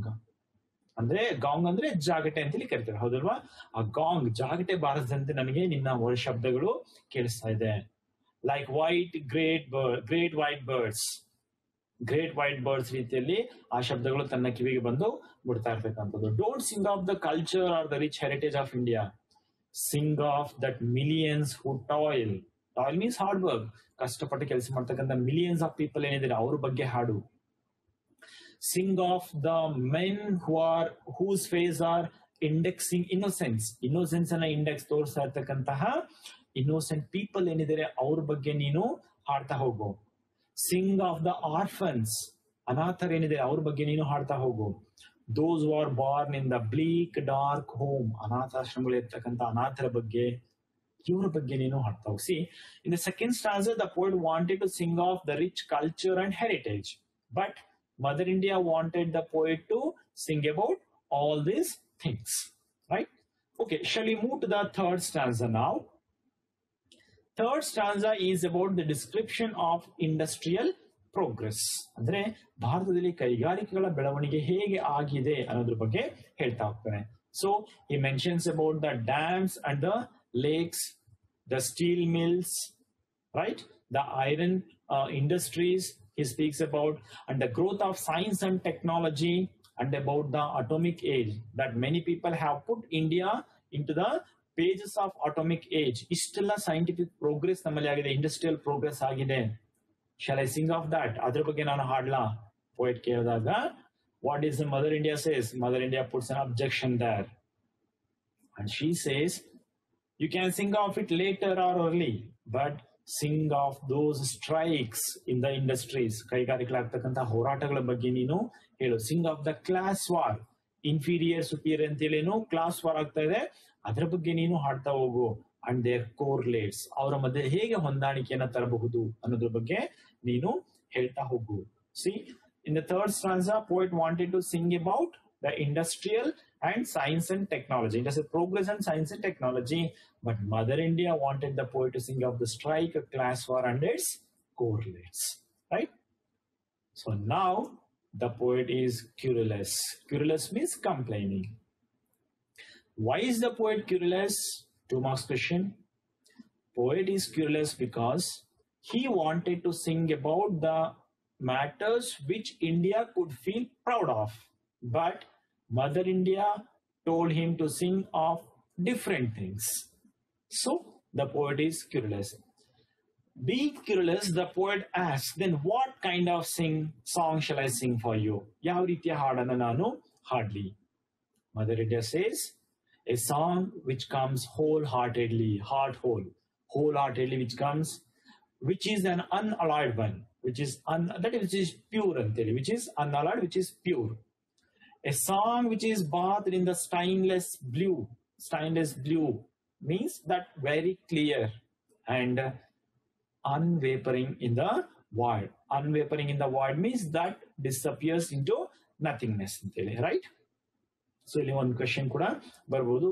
What kind of song the Mother India wanted the poet to sing ಅಂತೇಳಿ. So a song which is heart whole, which is unalloyed, a song which is bathed in the stainless blue, unwavering in the void.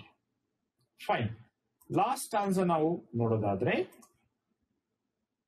there is a description of the vision of India. Vision of India ಅಂದ್ರೆ future of India ಹೇಗಿರಬೇಕು ಅನ್ನೋದ್ರ ಬಗ್ಗೆ ಇಲ್ಲಿ poet ಹೇಳ್ತಾ ಹೋಗ್ತಾಳೆ. That the poet says how should be the future of India, how is the vision of India. That the vision of India, the future of India, which is the song which the poet wanted to sing, it is powered by the blue sky, it is covered by the 3 milk white oceans, and their waves are the entrancing and enthroning light, right? See, the song which is powered by the blue sky, covered with the 3 milk white oceans, and the waves are the entrancing and enthroning light upon which Mother India sits and writes the book of morrow. Morrow, tomorrow antele, okay? Upon which she sits and writes the book of morrow. The forehead opened like Earth's destiny. Forehead anteliದ್ರೆ preface ಅಂತೇಳಿ ಕರೀತೇವೆ, ಮುನ್ನುಡಿ ಅಂತೇಳಿ ಬರುತ್ತೆ book ಅಲ್ಲಿ, ಹೌದಲ್ವಾ? So the preface, the forehead opened like Earth's destiny at that clear dawn. ಅಂದ್ರೆ ಹುಡ್ತಕ್ಕಂಥ ಸೂರ್ಯ ಏನಿದೇನೆ, he cancels all the sorrows, ಎಲ್ಲ ದುಃಖಗಳನ್ನು ಕೂಡ ಹೊಡೆದೋಡಿಸ್ತಕ್ಕಂಥ ರೀತಿಯಲ್ಲಿ ಸೂರ್ಯನ ಹುಡ್ತಾ ಹೋಗ್ತಾನೆ. And those sunbeams are the hopes that saves. ಅಲ್ಲಿ ಬರ್ತಕ್ಕಂಥ ಸೂರ್ಯನ ಕಿರಣಗಳೇನಿವೆ ಅವುಗಳೇ ನಮ್ಮನ್ನ ರಕ್ಷಣೆ ಮಾಡ್ತಕ್ಕಂಥ, ಸೇವ್ ಮಾಡ್ತಕ್ಕಂಥ ಒಂದು ಹೋಪ್, ಒಂದು ಭರವಸೆಯಾಗಿ ನಮಗೆ ಅಲ್ಲಿ ಉಳಿತಾ ಹೋಗುತ್ತೆ ಅನ್ನೋದ್ರ ಬಗ್ಗೆ ಪೋಯಟ್ ಹೇಳ್ತಾ ಹೋಗ್ತಾನೆ. Okay, fine. ಇಷ್ಟು ಪಾಯಿಂಟ್ಸ್ ಅನ್ನ ನಾನು ಇಲ್ಲಿ ಲಿಸ್ಟ್ ಔಟ್ ಮಾಡಿರ್ತಕ್ಕಂಥದ್ದು. ರಿಲೇಟೆಡ್ ಐ ಥಿಂಕ್ ಒಂದೊಂದು ಸ್ಟಾನ್ಸಾಗೆ ಎರಡೆರಡು ಪಾಯಿಂಟ್ಸ್ ಗಳನ್ನ ಇಲ್ಲಿ ಲಿಸ್ಟ್ ಔಟ್ ಮಾಡಿದ್ದೇನೆ.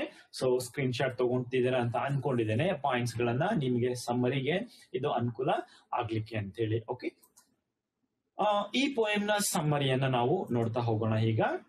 ಸೊ ನಾನು ಎಕ್ಸ್ಪ್ಲೈನ್ ಮಾಡ್ತಾ ಹೋಗ್ತೇನೆ ಅಂಡ್ ಬರೀತಕ್ಕಂತಹ ಕೆಲಸ ನಿಮ್ದೇನೆ. Okay, so it's a home work ಅಂತ ಆಗ್ಲೇ ಹೇಳಿದ್ದೇನೆ. The poem The Song of India, written by one of the Gnanapita awardee and a Kannada poet, Vinayaka Krishna Gokak, expresses what kind of song the Mother India wanted. The poet asked Mother India, what kind of song shall I sing of you?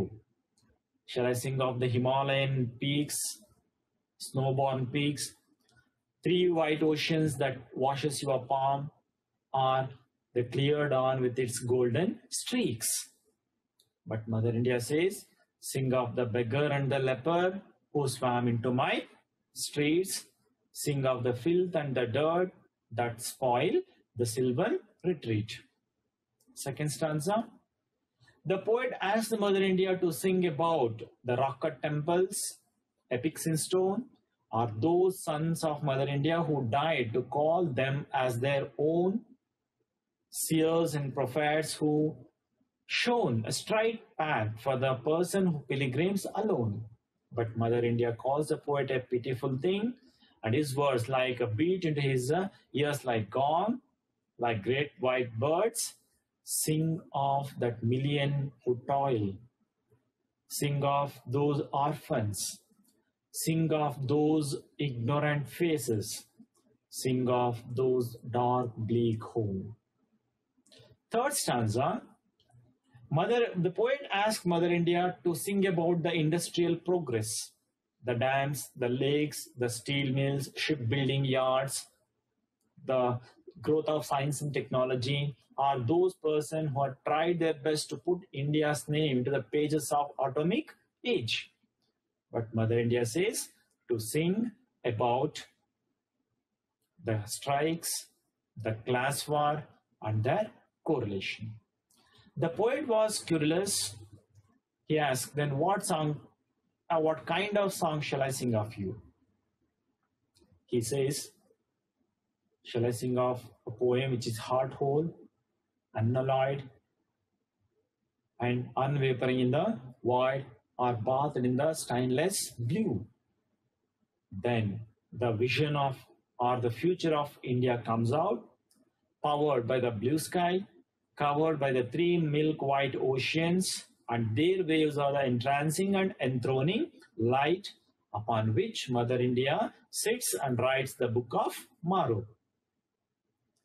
Her forehead opened like Earth's destiny, and the dawn who rises clears all the sorrows, and its beams were the hopes that saves us.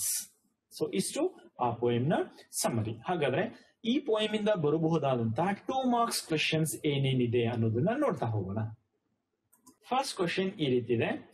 How did the poet describe the natural beauty of India? So Himalayan oceans, 3 milk Himalayan mountains, 3 oceans, and clear dawn with its golden streaks. ಇವುಗಳನ್ನ mention ಮಾಡಬೇಕು. What did Mother India say in reply? That is to sing of the beggars, lepers, and so on. So ಏನಿದೆಯಲ್ಲ ಅದನ್ನ ಅಲ್ಲಿ ನೀವು mention ಮಾಡಬೇಕಾಗುತ್ತೆ. What are epics in stones according to the poet V.K.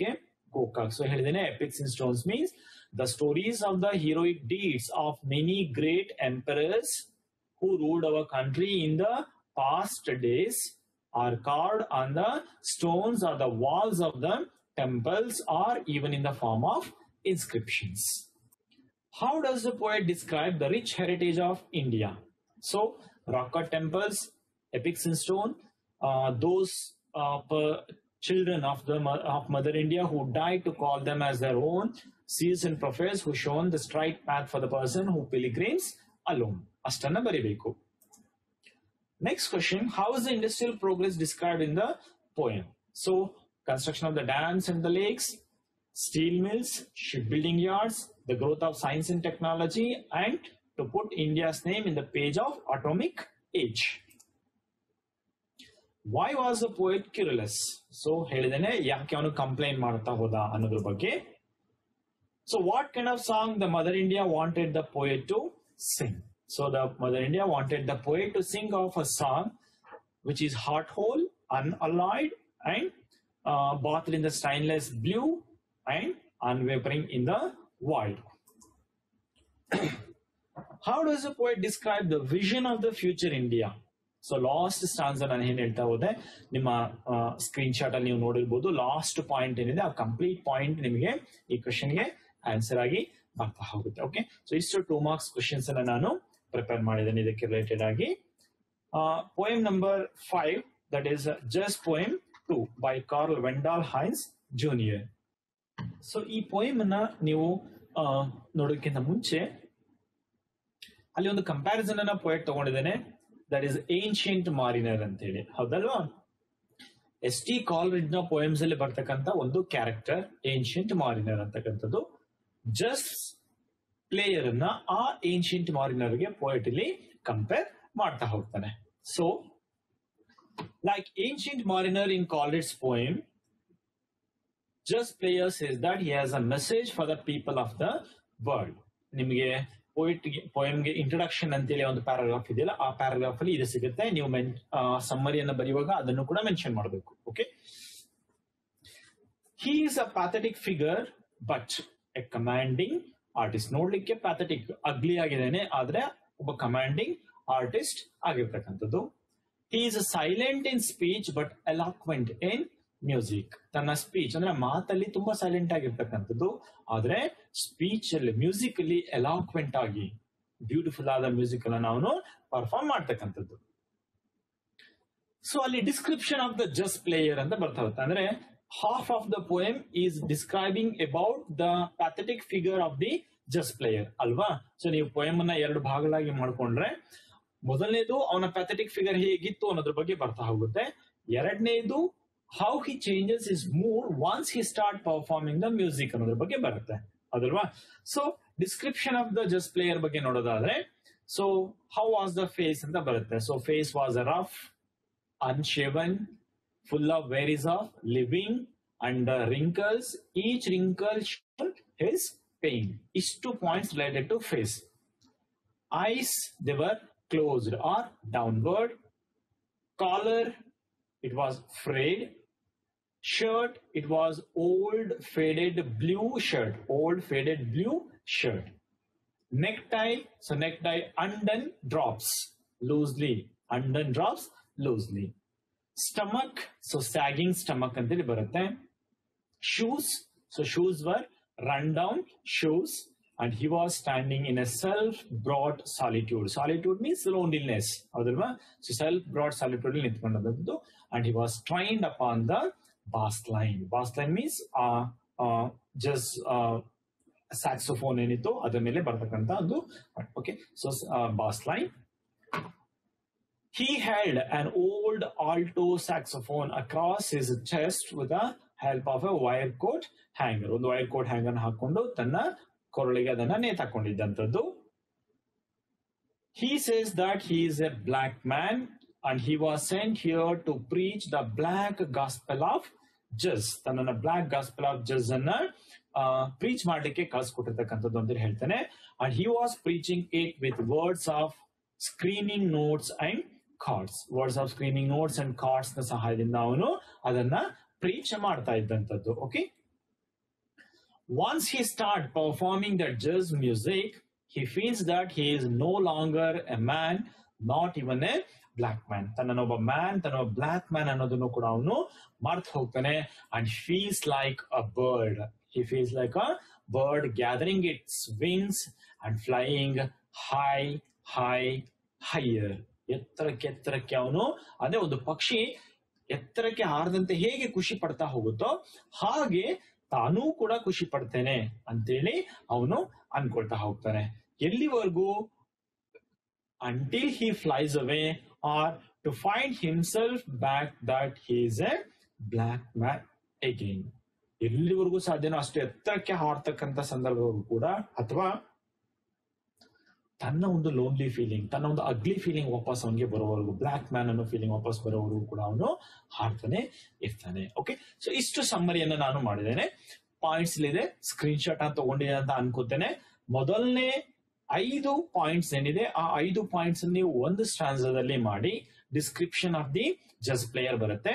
ಕೊನೆಯ 3 points ಏನಿದೆ ಆ 3 points ಅನ್ನ how he changes is mood once he start performing the music ಅನ್ನೋದ್ರ ಬಗ್ಗೆ ಬರ್ತಾ ಹೋಗುತ್ತೆ. ಓಕೆ, ಹಾಗಾದ್ರೆ ಸಮ್ಮರಿಗೆ ಹೋಗೋಣ ಅಲ್ವಾ? ಓಕೆ, ಸಮ್ಮರಿಯನ್ನು ನಾನು ಎಕ್ಸ್ಪ್ಲೈನ್ ಮಾಡ್ತಾ ಹೋಗ್ತೇನೆ. The poem Just Poem 2, written by Carl Wendell Heinz Jr., expresses how the Just player, though he was a pathetic figure, changes his mood and feels like a bird once he starts performing the music. Okay, Just player is compared with Coleridge's poem's character, that is Ancient Mariner. He says that he has a message for the people of the world, right? He is a pathetic figure, but a commanding artist. He is silent in speech, but eloquent in music. So, description of the jazz player: his face was rough, unshaven, wrinkled, full of worries of living, and each wrinkle shows his pain.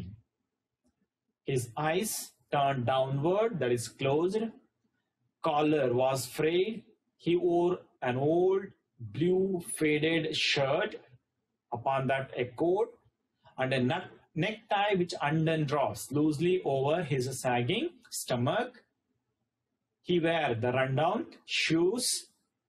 He was in a self-brought solitude, right?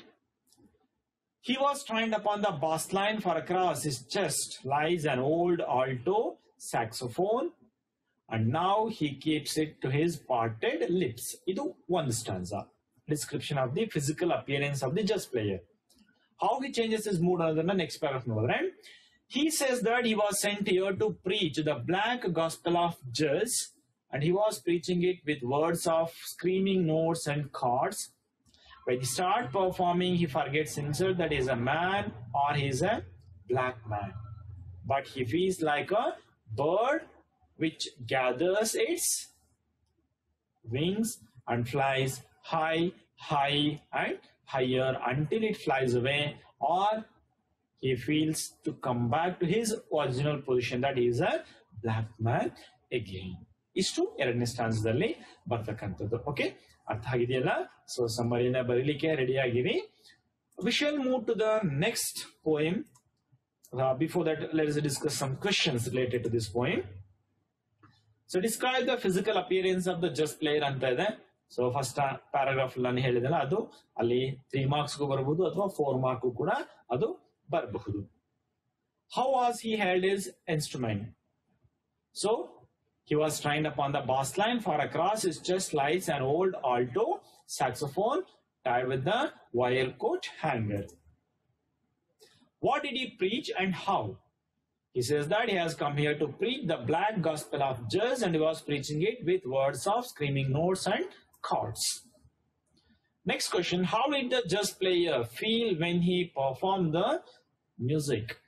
He feels that he is not a man or a black man, but a bird which gathers its wings and flies higher, higher and higher until it flies away. Next question: why is the jazz player compared to Ancient Mariner? So idu nimage na helide first introduction to the poem enide alli barutte antide, haudalva? The jazz player is compared to Ancient Mariner because the Ancient Mariner says that he has a message for the people of the world. Similarly, the jazz player also tells that he too has a message for the people of the world. So jazz player is compared with the Ancient Mariner. Okay, so istu 2 marks questions anna nanu list out madidene. We shall go to the next poem, Ballad of the Tempest. Ballad of the Tempest. So ee poem anna as per my knowledge, so extracts ಅಲ್ಲಿ ಕೇಳಲಿಕ್ಕೆ chances ಇದೆ.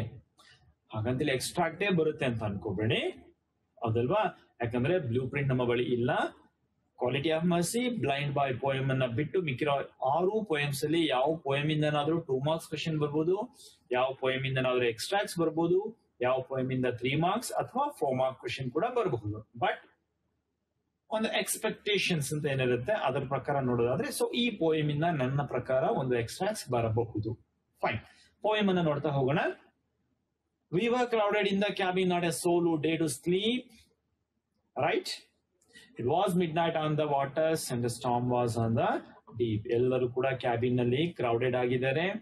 Not A soul who day to sleep personification ಅಲ್ಲಿ ಇದೆ. ಅಂದ್ರೆ ಯಾವುದೇ ಒಬ್ಬ semen, ಒಬ್ಬ sailor ಕೂಡ ಮಲಗ್ತಕ್ಕಂಥ ಧೈರ್ಯವನ್ನ ಮಾಡಿಲ್ಲ. ಯಾಕಂದ್ರೆ mid night on the water, ಸಮುದ್ರದ ಮಧ್ಯಭಾಗದಲ್ಲಿ ಮಿಡ್ ನೈಟ್ ಅಲ್ಲಿ, ರಾತ್ರಿಯಲ್ಲಿ ಇರ್ತಕ್ಕಂಥದ್ದು ಸ್ಟಾರ್ಮ್, ಪ್ರವಾಹ ಅಂದ್ರೆ ಆ ಸ್ಟಾರ್ಮ್ ಚಂಡಮಾರುತ ಜೋರಾಗಿ ಬೀಸ್ತಾ ಇರ್ತಕ್ಕಂಥದ್ದು. It's a fearful thing in winter to be shuttered by the blast, to hear the rattling trumpet, thunder, cut away the mast. ಇಲ್ಲಿ ಕಟ್ ಅವೇ ದ ಮಾಸ್ಟ್ ಅನ್ನೋದನ್ನ ನಾನು ಇನ್ವರ್ಟೆಡ್ ಕಾಮರ್ಸ್ ಅಲ್ಲಿ ಕೊಟ್ಟಿದ್ದೀನಿ. ಪರ್ಹ್ಯಾಪ್ಸ್ ನಿಮಗೆ ಎಕ್ಸ್ಟ್ರಾಕ್ಟ್ಸ್ ಗೆ ಅದನ್ನ ಕೇಳಬಹುದು ಅಂತೇಳಿ. ಓಕೆ, ಅಂದ್ರೆ ವಿಂಟರ್ ಸೀಸನ್ ಅಲ್ಲಿ ಒಂದು ಫಿಯರ್ಫುಲ್, ಭಯಂಕರವಾದ ವಾತಾವರಣ ಅದಾಗಿದ್ದಂಥದ್ದು ಅದಲ್ವಾ. Fearful thing in winter to B ಶಟರ್ಡ್ by the blast, ಅಂದ್ರೆ ಜೋರಾಗಿ ಆ ಅಲೆಗಳು ಬಂದು ಏನಾದ್ರು ಹೊಡೆದ್ರೆ ಬ್ಲಾಸ್ಟ್ ಆಗಬಹುದೇನೋ, ಛಿದ್ರ ಆಗಬಹುದೇನೋ ಭಯ ಇದ್ದಂಥದ್ದು. ರಾಟ್ಲಿಂಗ್ ಟ್ರಂಪೆಟ್ ಅಂತ ಬರುತ್ತೆ. ಓಕೆ, ಅಲ್ಲಿ repetition of the same sound ಅಂತ ಬರುತ್ತೆ. ಅಲಿಟ್ರೇಷನ್ ಅಂತೇಳಿ ನಾವು ಅದನ್ನ ಕರಿತಾ ಹೋಗ್ತೇವೆ.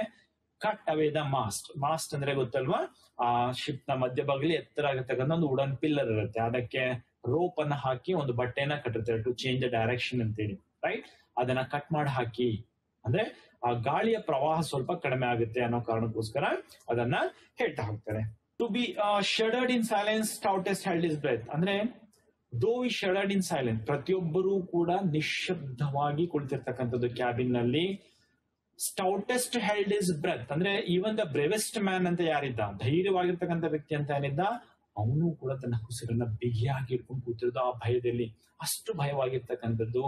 ಹಂಗ್ರಿ C was roaring, another personification ಅಲ್ಲಿ ಯೂಸ್ ಮಾಡ್ತಾರೆ. ಅಂದ್ರೆ ಎಷ್ಟು ಕ್ರೂಯಲ್ ಆಗಿತ್ತು ಆ ಸ್ಟಾರ್ಮ್ ಅನ್ನೋದಕ್ಕೆ, ಹಸಿದಿರ್ತಕ್ಕಂಥ ರೀತಿಯಲ್ಲಿ ಆ ಸಮುದ್ರ ರೋರ್ ಗರ್ಜಿಸ್ತಾ ಇದ್ದಂಥದ್ದು. And breakers talked with death, ಅಂದ್ರೆ ಆ ಡೆಡ್ಲಿ ವೇವ್ಸ್ ಏನ್ ಬರ್ತಾ ಇತ್ತು, ಆ ವೇವ್ಸ್ ಸಾವಿನೊಂದಿಗೆ ಅಂದ್ರೆ ಡೆಡ್ಲಿ ಸಿಚುಯೇಷನ್ ಅಲ್ಲಿ ಕ್ರಿಯೇಟ್ ಆಗಿತ್ತು ಅನ್ನೋದು ತೋರಿಸ್ತಾ ಹೋಗುತ್ತೆ. They all sat in darkness and everyone busy with his prayers. ಪ್ರತಿಯೊಬ್ರು ಕೂಡ ದೇವ್ರನ್ನ ಪ್ರಾರ್ಥನೆ ಮಾಡ್ತಾರೆ. However, they could be saved ಅಂತೇಳಿ. We are lost as the captain staggered down the stairs says. So we are lost. ಅದನ್ನು ಕೂಡ ನಾನು underline inverted commerce ಹಾಕಿದ್ದೀನಿ, ನಿಮ್ಗೆ ಎಕ್ಸ್ಟ್ರಾಕ್ಟ್ಸ್ ಗೆ ಅದು ಬರ್ತಕ್ಕಂಥದ್ದು. ಸೊ ಕ್ಯಾಪ್ಟನ್ ಹೇಳ್ತಾ ಹೋಗ್ತೀನಿ, ವಿ ಆರ್ ಲಾಸ್ಟ್ ಅಂತೇಳಿ. ಆಸ್ ಇಸ್ ಸ್ಟಾಗರ್ಡ್ ಡೌನ್, ಅಂದ್ರೆ ಮೆಟ್ಲಿಂದ ಕೆಳಗೆ ಇಳಿದು ಬರ್ತಾ ಇರುವಾಗ. Then his little daughter whispered, taking his icy hand. Icy hand in the sense your fearful hand ಅಂತ. ಓಕೆ, ಅವನು ಭಯ ಪಟ್ಟದ್ದು. ಆ ಕ್ಯಾಪ್ಟನ್ ಪುಟ್ಟ ಮಗಳೇನಿದ್ಲು, ಅವಳು ಅವನ ಕೈಯನ್ನ ಹಿಡ್ಕೊಂಡು ಹೇಳ್ತಾ ಹೋಗ್ತಾಳೆ. ಏನಂತ ಹೇಳ್ತಾಳೆ, Isn't God upon the oceans is the same as on the land? ಭೂಮಿ ಮೇಲೆ ದೇವ್ರು ಇದ್ದಾನೆ ಅನ್ನೋದಾದ್ರೆ ಸಮುದ್ರದ ಮೇಲೂ ಅದೇ ದೇವ್ರು ಇರ್ಬೇಕಲ್ವಾ?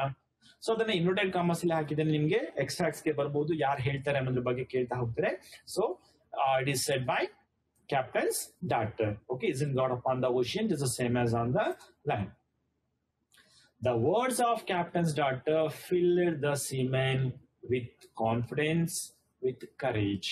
So they kissed the little maiden and spake in better cheer. ಮತ್ತೆ ಒಂದು cheerful ಆಗಿ ತಮ್ಮ that they think how they could save themselves, how they could navigate the ship further. And the next morning they anchored safely in the harbour. ಧೈರ್ಯವಾಗಿ confidence ಇಂದ ಮುನ್ನುಗ್ಗೋದ್ರಿಂದ next morning ಅವರು ಸಮುದ್ರದ ದಡವನ್ನ ಹೋಗಿ ಸೇರ್ತಾ ಹೋಗ್ತಾರೆ. ಓಕೆ, ಸೊ ಇಷ್ಟು ಪಾಯಿಂಟ್ಸ್ ಅನ್ನ each ಸ್ಟಾನ್ಸಾ ಒಂದೊಂದು ಪಾಯಿಂಟ್ಸ್ ಅನ್ನ ನಾನು ಮಾಡ್ತಾ ಹೋಗಿದ್ದೇನೆ. ಸೊ ಟೋಟಲಿ 7 ಸ್ಟಾನ್ಸಸ್ ಇದರಲ್ಲಿ ಒಂದೊಂದು ಸ್ಟಾನ್ಸ್ ಒಂದೊಂದು ಪಾಯಿಂಟ್ಸ್ ಅನ್ನ ಮಾಡಿದ್ದೇನೆ. ಓಕೆ, ಸೊ ಈ ಪೋಯಮ್ ಇಂದ ನಿಮಗೆ ಸಮ್ಮರಿ ಕೂಡ ಬರ್ಬೋದು, whether it may be for 3 marks R may be for 4 mark. And specially I have mention you 2 marks question ಕೂಡ ಬರಬಹುದು. ಅಂಡ್ ಎಕ್ಸ್ಟ್ರಾಕ್ಟ್ಸ್ ಅನ್ನ ನಾನು ಈ ಪೋಯಮ್ ಇಂದ ಎಕ್ಸ್ಪೆಕ್ಟ್ ಮಾಡ್ತಾ ಹೋಗ್ತೇನೆ. Okay, fine. ಸಮ್ಮರಿಗೆ ಬರೋದಾದ್ರೆ, the poem the ಬ್ಯಾಲಡ್ of the tempest written by James T fields highlights how the confidence of a person can take him away from the difficulties ಅಂತೇಳಿ. So all the seamen were crowded in the cabin and not none of them were there to sleep as it was midnight on the middle of the ocean. It was a fearful thing in the winter, and they were afraid that it would be shuddered by the blast. One of the sailors shouted out, "Cut away the mast." They were shuddered there in silence, and even the bravest one held his breath. Bravest one held his breath. The hungry sea was roaring, and the breakers stalked away death. The captain, as he staggered down the stairs, said, "We are lost, that there is no option for us. We are lost," he said. But little daughter took his icy hand, and she whispered, "Isn't God upon the ocean is the same as on the land?" So the seamen kissed the little maiden, and they took back their courage, took back their confidence, and they continued their navigation facing the storm. The next day morning, they safely anchored in the harbor. Okay, so ಇಷ್ಟು ಸಮ್ಮರಿಗೆ ಬರ್ತಕ್ಕಂಥದ್ದು. ಇದಕ್ಕೆ related ಆಗಿ questions ಏನೇನೆಲ್ಲ ಬರ್ಬೋದು ನಾನು list out ಮಾಡಿದ್ದೀನಿ. So what do you mean by not a solo day to sleep? Not a solo day to sleep means none of the sailors were able to sleep, or none of the sailors were courageous enough to sleep as they were in the middle of the ocean on a midnight on a winter season. Why were the sailors crowded into the cabin? ಯಾಕೆ ಅವರೆಲ್ಲರೂ ಕೂಡ cabin ಒಳಗಡೆ ಹೋಗಿದ್ರು? Again, first stanzaದಲ್ಲಿ ಬರುತ್ತೆ, it was a midnight on the waters, storm was their fearful thing in the winter season. So how cruel was that tempest? How cruel was it? Again, first and second stanzaದಲ್ಲಿ ನಿಮಗೆ answer ಸಿಗ್ತಕ್ಕಂಥದ್ದು. Especially third ಸ್ಟಾನ್ಸಲ್ಲಿ ಒಂದೆರಡು point ಬರುತ್ತೆ. ಶಡರ್ಡ್ in silence ಅಂತಕ್ಕಂಥದ್ದು, ಹಂಗ್ರಿ C was roaring ಅಂತಕ್ಕಂಥದ್ದು, ಅದಲ್ವಾ breakers talked with death ಅಂತಕ್ಕಂಥದ್ದು. So ಆ points. What did the captain say staggering down the stairs? What did he mean? So the captain, as he staggered down the stairs, said that we are lost.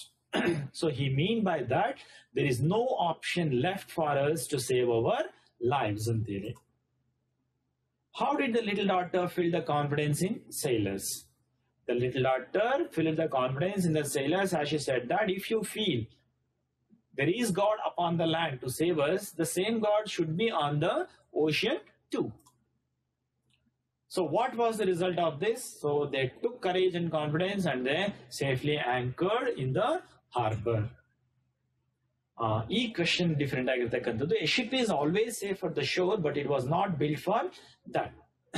So what does this mean in the context of the poem? ನಿಮಗೆ 3 marks ಅಥವಾ 4 mark ಕ್ವೆಶ್ಚನ್ಗೆ ಈ ರೀತಿಯ ಪ್ರಶ್ನೆ ಬರ್ತಾ ಹೋಗುತ್ತೆ. ಅಂದ್ರೆ ಒಂದು ಹಡಗು ದಡದಲ್ಲಿದ್ರೆ ಸೇಫ್ ಆಗಿರುತ್ತೆ, ಆದ್ರೆ ಅದನ್ನ ದಡದಲ್ಲಿ ನಿಲ್ಲಿಸ್ಲಿಕ್ಕೋಸ್ಕರ ಅದನ್ನ ಮಾಡಿರ್ತಕ್ಕಂಥದ್ದಲ್ಲ. In the sense, without facing any difficulties we will not be able to achieve anything. ಏನನ್ನು ಕೂಡ ಸಾಧನೆ ಮಾಡ್ಲಿಕ್ಕೆ ನಮ್ಮ ಕೈಲಿ ಸಾಧ್ಯ ಇಲ್ಲ, ನಾವು ಧೈರ್ಯವಾಗಿ ಯಾವುದೇ ಕಷ್ಟಗಳನ್ನು ಕೂಡ ಎದುರಿಸಿಲ್ಲ ಅಂತ ಹೇಳಿದ್ರೆ, ಹೌದಲ್ವಾ? ಸೊ ಈ ಪೋಯಮ್ ಅಲ್ಲೂ ಕೂಡ ಅಷ್ಟೇನೆ ಧೈರ್ಯವನ್ನ ಕಳ್ಕೊಂಡಿರ್ತಾರೆ, ಆದ್ರೆ ಲಿಟ್ಲ್ ಮೇಡನ್ ಹೇಳ್ತಕ್ಕಂಥ ಶಬ್ದ ಏನಿವೆ ಆ ಶಬ್ದಗಳು ಅವರನ್ನ ಮತ್ತೆ ಕಾನ್ಫಿಡೆಂಟ್ ಆಗೋ ರೀತಿಯಲ್ಲಿ ಮಾಡ್ತಾ ಹೋಗುತ್ತೆ. Fine. Next poem the blind boy, written by ಕಾಲಿ ಸಿಬರ್. ಈ ಪೋಯಮ್ ನಿಮಗೆ ಗೊತ್ತಿದೆ, ಮೆಮೊರೈಸೇಷನ್ಗೆ ಇರೋದು 5 ಸ್ಟಾನ್ಸಸ್ ಇದೆ. 4 ಲೈನ್ 5 ಸ್ಟಾನ್ಸಸ್. 5 ಸ್ಟಾನ್ಸಸ್ ಗಳನ್ನು ಕೂಡ ನೀಟಾಗಿ ಬಹ್ಯಾಟ್ ಮಾಡಿದೀರಾ ಈಗಾಗಲೇ. ಪ್ರತಿಯೊಬ್ಬರಿಗೂ ಕೂಡ ಪೋಯಮ್ ಮೆಮೊರೈಸೇಷನ್ ಪೋಯಮ್ ಬಂದೇ ಬರುತ್ತೆ, ಯಾಕಂದ್ರೆ 4 ಮಾರ್ಕ್ಸ್, 4 ಲೈನ್ಗೆ 4 ಮಾರ್ಕ್ಸ್. ನೋಡಿ, ಯಾರಿಗುಂಟು ಯಾರಿಗಿಲ್ಲ, ಹೌದಲ್ವಾ? You are lucky fellows, I think. So ಇಲ್ಲೂ ಕೂಡ ಅಷ್ಟೇನೆ ಪಂಕ್ಚುಯೇಷನ್ ಮಾರ್ಕ್ಸ್ ಅನ್ನ ಕರೆಕ್ಟ್ ಆಗಿ ತಿಳ್ಕೊಂಡಿರಿ, ಸ್ಪೆಲ್ಲಿಂಗ್ ಮಿಸ್ಟೇಕ್ಸ್ ಅನ್ನ ಮಾಡಬೇಡಿ. Okay, daily quality of mercy ಮತ್ತೆ ಈ ಪೋಯಮ್ ಅನ್ನ ಮಿಸ್ ಮಾಡದೆ ಬರಿತಾ ಹೋಗಿ. ಒಂದ್ಸಲ ಬರೀರಿ, ಏನಾಗಲ್ಲ. 10 minutes 2 ಪೋಯಮ್ ಕೂಡ ನೀವು ಬರ್ದಾಗ್ಬೋದು. 10 minutes ಅಲ್ಲಿ ಬರೆದ್ರೆ 4 marks ನಿಮಗೆ ಸಿಗುತ್ತೆ, ರೈಟ್? ಸೊ ಈ ಪೋಯಮ್ಗೂ ಕೂಡ ನಿಮ್ಮ ಟೀಚರ್ಸ್ ನಿಮ್ಗೆ ಒಂದು ಟ್ಯೂನ್ ಅನ್ನ ಹೇಳ್ಕೊಟ್ಟಿರ್ತಾರೆ ಅಂತ ಅನ್ಕೊಂಡಿದ್ದೇನೆ, ಖಂಡಿತವಾಗ್ಲೂ ಕೂಡ.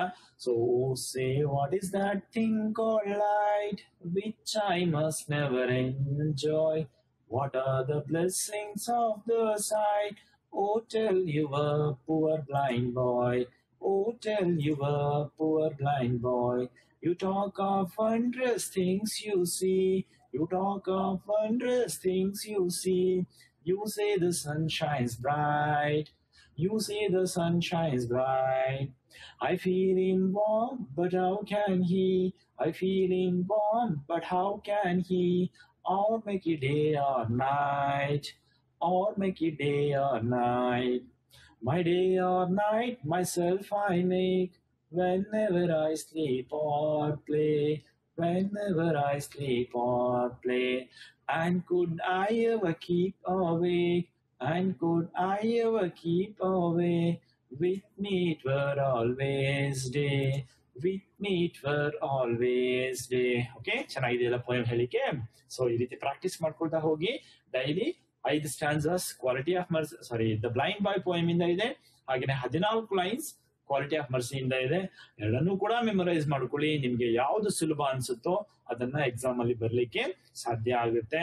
ಇನ್ನೇನು ಸ್ಲೋ ಲರ್ನರ್ಸ್ ಅಥವಾ ತುಂಬಾ ಕಷ್ಟ ಪಡ್ತಕ್ಕಂಥವ್ರು, ಪಾಸಿಂಗ್ ಮಾರ್ಕ್ಸ್ ಪಡ್ಕೊಳ್ಳಿಕ್ಕೆ ಪ್ರಯತ್ನ ಪಡ್ತಕ್ಕಂಥವ್ರು ಏನಿದ್ದೀರಾ, ನಿಮ್ಗೆ ಎರಡರಲ್ಲಿ ಯಾವ ಪೋಯಮ್ ತುಂಬಾ ಈಸಿಯಾಗಿ ಕಲಿಬಹುದು ಅಂತ ಅನ್ಸುತ್ತೋ ಆ ಪೋಯಮ್ ಅನ್ನ ಪಕ್ಕ ಎಲ್ಲೂ ಏನೇ ಮಿಸ್ಟೇಕ್ ಆಗದೇ ಇರೋ ರೀತಿಯಲ್ಲಿ ನೀವು ಕಲ್ತ್ಕೋಬಹುದು. ಓಕೆ, ಸೊ ಈ ಪೋಯಮ್ ಮೆಮೊರೈಸೇಷನ್ ಇರ್ತಕ್ಕಂಥದ್ದು. And last poem, of to outer space tomorrow morning by Norman Nicholson. Poet name Norman Nicholson ಬರೆದಿರ್ತಕ್ಕಂಥದ್ದು. So ಈ ಪೋಯಮ್ ಅಲ್ಲೂ ಕೂಡ ನಾನು ಒಂದೊಂದು ಸ್ಟಾನ್ಸ್ ಆಗಿ ಒಂದೊಂದು ಪಾಯಿಂಟ್ಸ್ ಅನ್ನ ಹೈಲೈಟ್ ಮಾಡ್ತಾ ಹೋಗಿದ್ದೇನೆ. ಸೊ ಫಸ್ಟ್ ಸ್ಟಾನ್ಸದಲ್ಲಿ ಪೋಯಟ್ ಏನ್ ಹೇಳ್ತಾ ಹೋಗ್ತೇನೆ, he says to the readers ಅಥವಾ his friends, ಎರಡು ಕೂಡ ನೀವು ಕನ್ಸಿ, ಯಾಕಂದ್ರೆ you can start the count down ಅಂತ ಹೇಳ್ತಾನೆ. ಅಲ್ಲಿ ಯು ಅಂದ್ರೆ ಯಾರಿಗೆ ರೆಫರ್ ಆಗುತ್ತೆ? ಸೊ ಅದು ರೀಡರ್ಸ್ ಕೂಡ ಆಗಿರ್ಬೋದು ಅಥವಾ ಅವನ ಫ್ರೆಂಡ್ಸ್ ಕೂಡ ಆಗಿರ್ಬೋದು. Total you can tell people.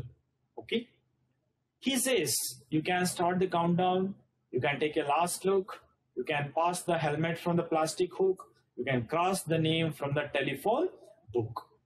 So ಇದು ಆ ಪೋಯಟ್ ನ ಪ್ರಿಪರೇಷನ್ ಅನ್ನ ತೋರಿಸ್ತಾ ಹೋಗುತ್ತೆ. How is the poet prepared for space journey ಅಂತ ಕ್ವಶನ್ ಬರ್ಬೋದು. ಅಥವಾ the poet is not sure about is written, ವಾಪಸ್ ಬರತಕ್ಕಂಥದ್ರ ಬಗ್ಗೆ ಅವ್ನಿಗೆ ಯಾವುದೇ ಶೋರ್ ಇಲ್ಲ, ಹೇಗೆ ಹೇಳ್ತೀರಾ ಅಂತಕ್ಕಂಥದ್ದಾರು ಕೂಡ ಆಗಿರ್ಬೋದು. ಓಕೆ, ಇಲ್ಲಿ ಆನ್ಸರ್ ನಿಮ್ಗೆ ಅದು ಸಿಗ್ತಾ ಹೋಗುತ್ತೆ. ಸೆಕೆಂಡ್ ಸ್ಟಾನ್ಸಾಗೆ ಹೋದ್ರೆ, the poet says that the clocks or the calendars are of no use in space, they are useless in space. And daylight on switch, switch ಅಂದ್ರೆ ಕರೆಂಟ್ ಪವರ್ ಸ್ವಿಚ್ ಏನಿರುತ್ತಲ್ಲ ಅಲ್ಲಿ light ಬೇಕಂದ್ರೆ power switch ಅನ್ನ on ಮಾಡಬೇಕು ಅಂತಕ್ಕಂಥದ್ದು. And winter under lock ಅಂತ ಹೇಳ್ತಾನೆ. Winter under lock ಅಂತ ಹೇಳಿದ್ರೆ there is no change of seasons ಅಂತ, there is no change of seasons ಅಂತ ಹೇಳಿ. Okay, and he dozes whenever he feels sleepy and he wakes without a knock. ಅಂದ್ರೆ ತನಗೆ ಯಾವಾಗ ನಿದ್ದೆ ಬರುತ್ತೋ ಅವಾಗ ತಾನು ಮಲ್ಕೋತಾನೆ. ರಾತ್ರಿನೇ ಹಾಕ್ಬೇಕಂತೇನಿಲ್ಲ. ನೀವೆಲ್ಲ ರಾತ್ರಿ 9:30 ಮಲಗ್ತೀರಾ, 10 ಗಂಟೆ ಮಲಗ್ತೀರಾ ಅಲ್ವಾ, ಹಾಗೆ ಅದೇ ಟೈಮ್ಗೆ ಮಲಗ್ಬೇಕಂತಿಲ್ಲ. ಅವನು ಯಾವಾಗ ನಿದ್ದೆ ಬರುತ್ತೋ ಅವಾಗ ಮಲಗ್ತಕ್ಕಂಥದ್ದು. ಅಂಡ್ ವೇಕ್ಸ್ ವಿತೌಟ್ ಎ ನಾಕ್, ಯಾವ ಅಲಾರಾಮ್ ಅವಶ್ಯಕತೆ ಕೂಡ ಇಲ್ಲ. ವಿತೌಟ್ ಎ ನಾಕ್ ಅವನು ಎದ್ದೇಳ್ತಾ ಹೋಗ್ತಾನೆ. ಅಂದ್ರೆ ಕ್ವೆಶನ್ ಏನಿಲ್ಲಿ ಬರ್ಬೋದು ಅನ್ನೋದನ್ನ ನಾವು ನೋಡಿದ್ರೆ, why is that calendars and clocks are useless in space ಅಂತ ಕೇಳ್ತಾರೆ. So clocks and calendars are useless in the space because there will be no change of seasons, there will be no use of there will be no day and night, as winter is under the lock. He can sleep whenever he feels doze and he can wake without a knock ಅಂತ ಹೇಳಿ. Okay, third stanza ಗೆ ಹೋದ್ರೆ, there will be no one to write the letters and no one to post the mails, though nobody to visit him and not a friend in hell that near, and he will be in a solitary confinement as complete as any gaul. Gaul means confusion ಅಂತ ಹೇಳಿದ್ರೆ solitary confinement, ತನ್ನನ್ನ ಒಂಟಿಯಾಗಿ ಬಂಧಿಸಿರ್ತಾರೇನೋ ಅನ್ನೋ ರೀತಿಯಲ್ಲಿ ಇರ್ತಾರೆ. ಯಾಕಂದ್ರೆ ಯಾರು letters ಗಳನ್ನ ಬರೆಯಲ್ಲ, ಯಾರು ಮೇಲ್ಸ್ ಗಳನ್ನ ಪೋಸ್ಟ್ ಮಾಡಲ್ಲ, ಹತ್ರದಲ್ಲಿ ಯಾರು ಕೂಡ ವಿಸಿಟ್ ಮಾಡ್ಲಿಕ್ಕೆ ಇಲ್ಲ, ಹಾಗೇನೆ ಒಬ್ಬ ಫ್ರೆಂಡ್ ಕೂಡ ಅವನಿಗೆ ಸಿಗ್ಲಿಕ್ಕೆ ಸಾಧ್ಯ ಇಲ್ಲ ಅಂತಕ್ಕಂಥದ್ದು. ಓಕೆ, ಫೋರ್ತ್ ಸ್ಟಾನ್ಸಾಕ್ಕೆ ಹೋದರೆ, ಸೊ ತನ್ನ ಸ್ಪೇಸ್ ಜರ್ನಿ ಬಿಗಿನ್ ಆದಾಗ ಹೇಗಿರುತ್ತೆ ಅನ್ನೋದ್ರ ಬಗ್ಗೆ ಇಲ್ಲಿ ಹೇಳ್ತಾನೆ. When the capsule door is sealed and the space flight has begun, he feels the teacup circling round that space shuttle as the planets revolves around the sun. ಅಂದ್ರೆ ಈ planets ಸೂರ್ಯನ ಸುತ್ತಲೂ ಕೂಡ ಹೇಗೆ ತಿರುಗ್ತಾ ಇರುತ್ತೋ ಹಾಗೆ ಟೀ ಕಪ್ಸ್ ತನ್ನ ಸುತ್ತಲೂ ಕೂಡ ತಿರುಗ್ತಾ ಇರುತ್ತೆ. ಯಾಕಂದ್ರೆ YONO children, as we go up, ಮೇಲೆ ಸ್ಪೇಸ್ ಕಡೆ ಹೋದಂತೆಲ್ಲ ಏನಾಗುತ್ತೆ, ಗ್ರಾವಿಟೇಷನ್ ಫೋರ್ಸ್ ಕಡಿಮೆ ಆಗ್ತಾ ಹೋಗುತ್ತೆ. ಸೊ ಗ್ರಾವಿಟೇಷನ್ ಫೋರ್ಸ್ ನಿಲ್ಲಾದಾಗ ಏನಾಗುತ್ತೆ, ಯಾವ ವಸ್ತುಗಳನ್ನ ಎಲ್ಲಿಟ್ಟಿರ್ತೀವೋ ಅಲ್ಲೇ ಇರ್ತದೆ, ಹೌದಲ್ವಾ? ಸೊ ಆ ಸಿಚುಯೇಷನ್ ಇಲ್ಲಿ ಹೇಳ್ತಾ ಹೋಗ್ತಾನೆ. ಅಂದ್ರೆ ಪ್ಲಾನೆಟ್ಗಳು ಸೂರ್ಯನ ಸುತ್ತಲೂ ತಿರುಗಿದ್ರೆ ಟೀ ಕಪ್ಸ್ ಗಳು ತನ್ನ ಸುತ್ತಲೂ ಕೂಡ ತಿರುಗ್ತಾ ಇರುತ್ತೆ. ಆಗ ತಾನು ಸೆಂಟರ್ ಆಫ್ ಗ್ರಾವಿಟಿ ಆಗಿರ್ತಾನೆ. ಯಾಕಂದ್ರೆ center of gravity is Surya, ಹೌದಲ್ವಾ sun, ಅದರ ಸುತ್ತಲೂ planets ತಿರುಗುತ್ತೆ. Here the poet says that he is the center of gravity and his own universe, a universe of one, ತನ್ನದೇ ಆಗಿರ್ತಕ್ಕಂಥ ಒಂದು ಯೂನಿವರ್ಸ್ ಅಲ್ಲಿ ಇರ್ತಾ ಹೋಗುತ್ತೆ ಅಂತೇಳಿ poet ಹೇಳ್ತಾ ಹೋಗ್ತಾನೆ. Next stanza, he asks the readers to watch him on television or can track him through the telescope from afar as a shooting star. ಅಂದ್ರೆ ದೂರದಲ್ಲಿ ಒಂದು ನಕ್ಷತ್ರವನ್ನು ನೋಡಿದಾಗ ನೀವು ಹೇಗೆ ಶೂಟ್ ಮಾಡ್ತೀರಾ ಆ ರೀತಿಯಾಗಿ ನನ್ನನ್ನು ನೀವು ಟೆಲಿವಿಷನ್ ಅಲ್ಲಿ ನೋಡಬಹುದು ಅಥವಾ ನಿಮ್ಮ ಟೆಲಿಸ್ಕೋಪ್ ಗಳ ಮೂಲಕ ನೀವು ಟ್ರ್ಯಾಕ್ ಮಾಡಬಹುದು. But don't think that I will give A dam for, ಅಂದ್ರೆ don't think that I will care for you. ನೀವು ನನ್ನ ಟೆಲಿವಿಷನ್ ಅಲ್ಲಿ ಟೆಲಿಸ್ಕೋಪ್ ಅಲ್ಲಿ ನೋಡಿದ್ರೆ ನಿಮ್ ಬಗ್ಗೆ ನಾನು ಕೇರ್ ಮಾಡ್ತೀನಿ ಅಂತ ನೀವೇನು ಅನ್ಕೋಬೇಡಿ ಅಂತೇಳಿ ಅವನು ಹೇಳ್ತಾ ಹೋಗ್ತಾನೆ. And the last ಸ್ಟಾನ್ಸಾ, the rocket thrust him is carry him or take him. Rocket thrust him on his transgalactic hop. Transgalactic hop means across the galaxies ಅಂತೇಳಿ. ಗ್ಯಾಲಕ್ಸಿ ಅಂದ್ರೆ ಗೊತ್ತಲ್ವಾ, collection of millions of stars ಅಂತೇಳಿ. ಗ್ಯಾಲಕ್ಸಿಯಿಂದ ಆಚೆಗೆ ತನ್ನ rocket ತೆಗೆದುಕೊಂಡು ಹೋಗುತ್ತೆ. ಎಷ್ಟು ದೂರ ಅಂತಂದ್ರೆ with 2000 light years before the first stop. ಇಲ್ಲಿಂದ ಲಾಂಚ್ ಆಗಿದ್ದು ಮೊದಲನೇ ಸ್ಟಾಪ್ ಕೊಡೋಕ್ಕಿಂತ ಮುಂಚೆನೆ 2000 ಲೈಟ್ ಇಯರ್ಸ್ ಅಷ್ಟು ದೂರ. ಲೈಟ್ ಇಯರ್ಸ್ ಅಂದ್ರೆ ಗೊತ್ತಲ್ವಾ, ನಿಮ್ಮ ಫಿಸಿಕ್ಸ್ ಅಲ್ಲಿ ಗೊತ್ತಿರುತ್ತೆ ನಿಮಗೆ. Distance between one planet to another planet ಏನಿದೆ ಅದನ್ನ ಲೈಟ್ ಇಯರ್ಸ್ ಅಲ್ಲಿ ನಾವು ಮೆಷರ್ ಮಾಡ್ತಾ ಹೋಗ್ತೇವೆ. 2000 ಲೈಟ್ ಇಯರ್ಸ್ ಅಷ್ಟು ದೂರದವರೆಗೂ ತನ್ನ ಸ್ಪೇಸ್ ಶಟಲ್ ತೆಗೆದುಕೊಂಡು ಹೋಗುತ್ತೆ. Then every soul on earth can go and blow your top that they can explode in anger. ಆಗ ನೀವು ಅಂದ್ರೆ ಎಷ್ಟು ದೂರ ಹೋಗಿದ್ದೇನೆ ಅಂತೇಳಿ every one of you can blow your top that you can get angry. But I will be off to outer space tomorrow morning. So, ಈ poem ನ ಒಂದು ಸ್ಪೆಷಾಲಿಟಿ ಏನಂದ್ರೆ each stanza ends with the same line. That is title of the poem. I will be off to outer space tomorrow morning ಅಂತೇಳಿ. ಅಂದ್ರೆ ಏನ್ ಹೇಳ್ತೇನೆ ಅಂದ್ರೆ, if I go to outer space, ನಾನೇನು ಔಟರ್ ಸ್ಪೇಸ್ ಗೆ ಹೋದರೆ ಹೇಗಿರುತ್ತೆ ಅನ್ನೋದನ್ನ ಪೋಯಟ್ ತನ್ನ ಇಮ್ಯಾಜಿನೇಷನ್ ಅಲ್ಲಿ ಹೇಳ್ತಾ ಹೋಗ್ತಾನೆ. ಓಕೆ, ಸೊ ಸ್ಕ್ರೀನ್ ಶಾಟ್ ಮಾಡ್ಕೊತಿದಾರಿಲ್ಲ, ಈ ಪಾಯಿಂಟ್ಸ್ ಅನ್ನ ನೋಟ್ ಡೌನ್ ಮಾಡ್ಕೊಂಡಿದ್ದೀರಾ ಅಂತ ಅನ್ಕೊಂಡಿದ್ದೇನೆ. ಹಾಗಾದ್ರೆ ಈ ಪೋಯಮ್ ನ ಸಮ್ಮರಿಯನ್ನ ನಾವು ನೋಡೋದಾದ್ರೆ, so the poem after outer space tomorrow morning written by Norman Nicholson expresses is feelings how it would be if he is off to outer space tomorrow morning. He is unsure about his return, so he says to cross out his name from the telephone book, to start countdown, to take a last look at him and to pass him the helmet from the plastic hook. There will be no calendars, there will be no clocks, winter is under lock, and there will be no day and night or change of seasons. He can sleep whenever he feels asleep, or he can wake without a knock. There will be no one to write the letters, there will be no one to post the mails. He will be in a solitary confinement. When his space flight has begun, he feels, when the capsule door is sealed, he feels that the teacups would be circling around him like the planets circling around the sun. And he will be the center of gravity and his universe of one. Okay? Hagene. When he is on the space, people can watch him from afar as a shooting star through their television or tracking through the telescope. But he says, don't think that I will care for you. Okay? And finally, his rocket could carry him across the galaxies about 2000 light years at the before the first stop, that too before the first stop, and everyone on the earth can go and blow their top, but he will be after outer space the next day morning. Fine. ಈ lesson ಪೋಯಮ್ಗೆ ಸಂಬಂಧಪಟ್ಟಂತ questions ಏನಿದೆ ಅನ್ನೋದನ್ನ ನೋಡಿದ್ರೆ, so how do you say the poet is ಅನ್ಶೂರ್ about his return? So first ಸ್ಟಾನ್ಸದಲ್ಲಿ ನಿಮಗೆ answer ಸಿಗ್ತಾ ಹೋಗುತ್ತೆ. Y is clogs in calendars are useless in space? Second ಸ್ಟಾನ್ಸದಲ್ಲಿ ನಿಮಗೆ answer ಸಿಗುತ್ತೆ. What do you mean by the expression winter under lock? So winter under lock means there will be no change of seasons or change of day and night. Why does the poet feel that he is imprisoned? So poet feel that he is imprisoned because nobody to write the letters, nobody to post the mails, nobody to visit him, not a friend in hell, and he would be in a solitary confinement. How does the poet feel when his space flight has begun? So capsule door is closed, teacup circling around the light, around him like the planets revolving around the sun. What feelings the poet has once he reaches the space. ಅಂದ್ರೆ ಒಮ್ಮೆ ಅವನು space reach ಆದ್ರೆ ಅವ್ನಿಗೆ ಯಾವ ರೀತಿಯ feelings ಇರುತ್ತೆ ಅಂತ ಹೇಳಿದ್ರೆ, that everyone could go and blow their top, explode in anger. He would be off to outer space the next day morning, and he wouldn't care for anyone who looks at him. Okay, so istu poetry ge related ಆಗಿರತಕ್ಕಂತ ರೀತಿಯಲ್ಲಿ 8 poems ಗಳ ಸಮ್ಮರಿಯನ್ನ ಜೊತೆಗೆ explanations ಅನ್ನ ನಾನು ಕೊಡ್ತಾ ಹೋಗಿದ್ದೇನೆ. Children, poetry section ಅಲ್ಲಿ ನೀವು ಬಂದಾಗ ಸೊ 8 poems ಗಳಲ್ಲಿ 2 poems ಗಳನ್ನ ಮೆಮೊರೈಸೇಷನ್ ಗೆ ರಿಸರ್ವ್ ಆಗಿ ಇಟ್ಟಿದ್ದೀರಾ.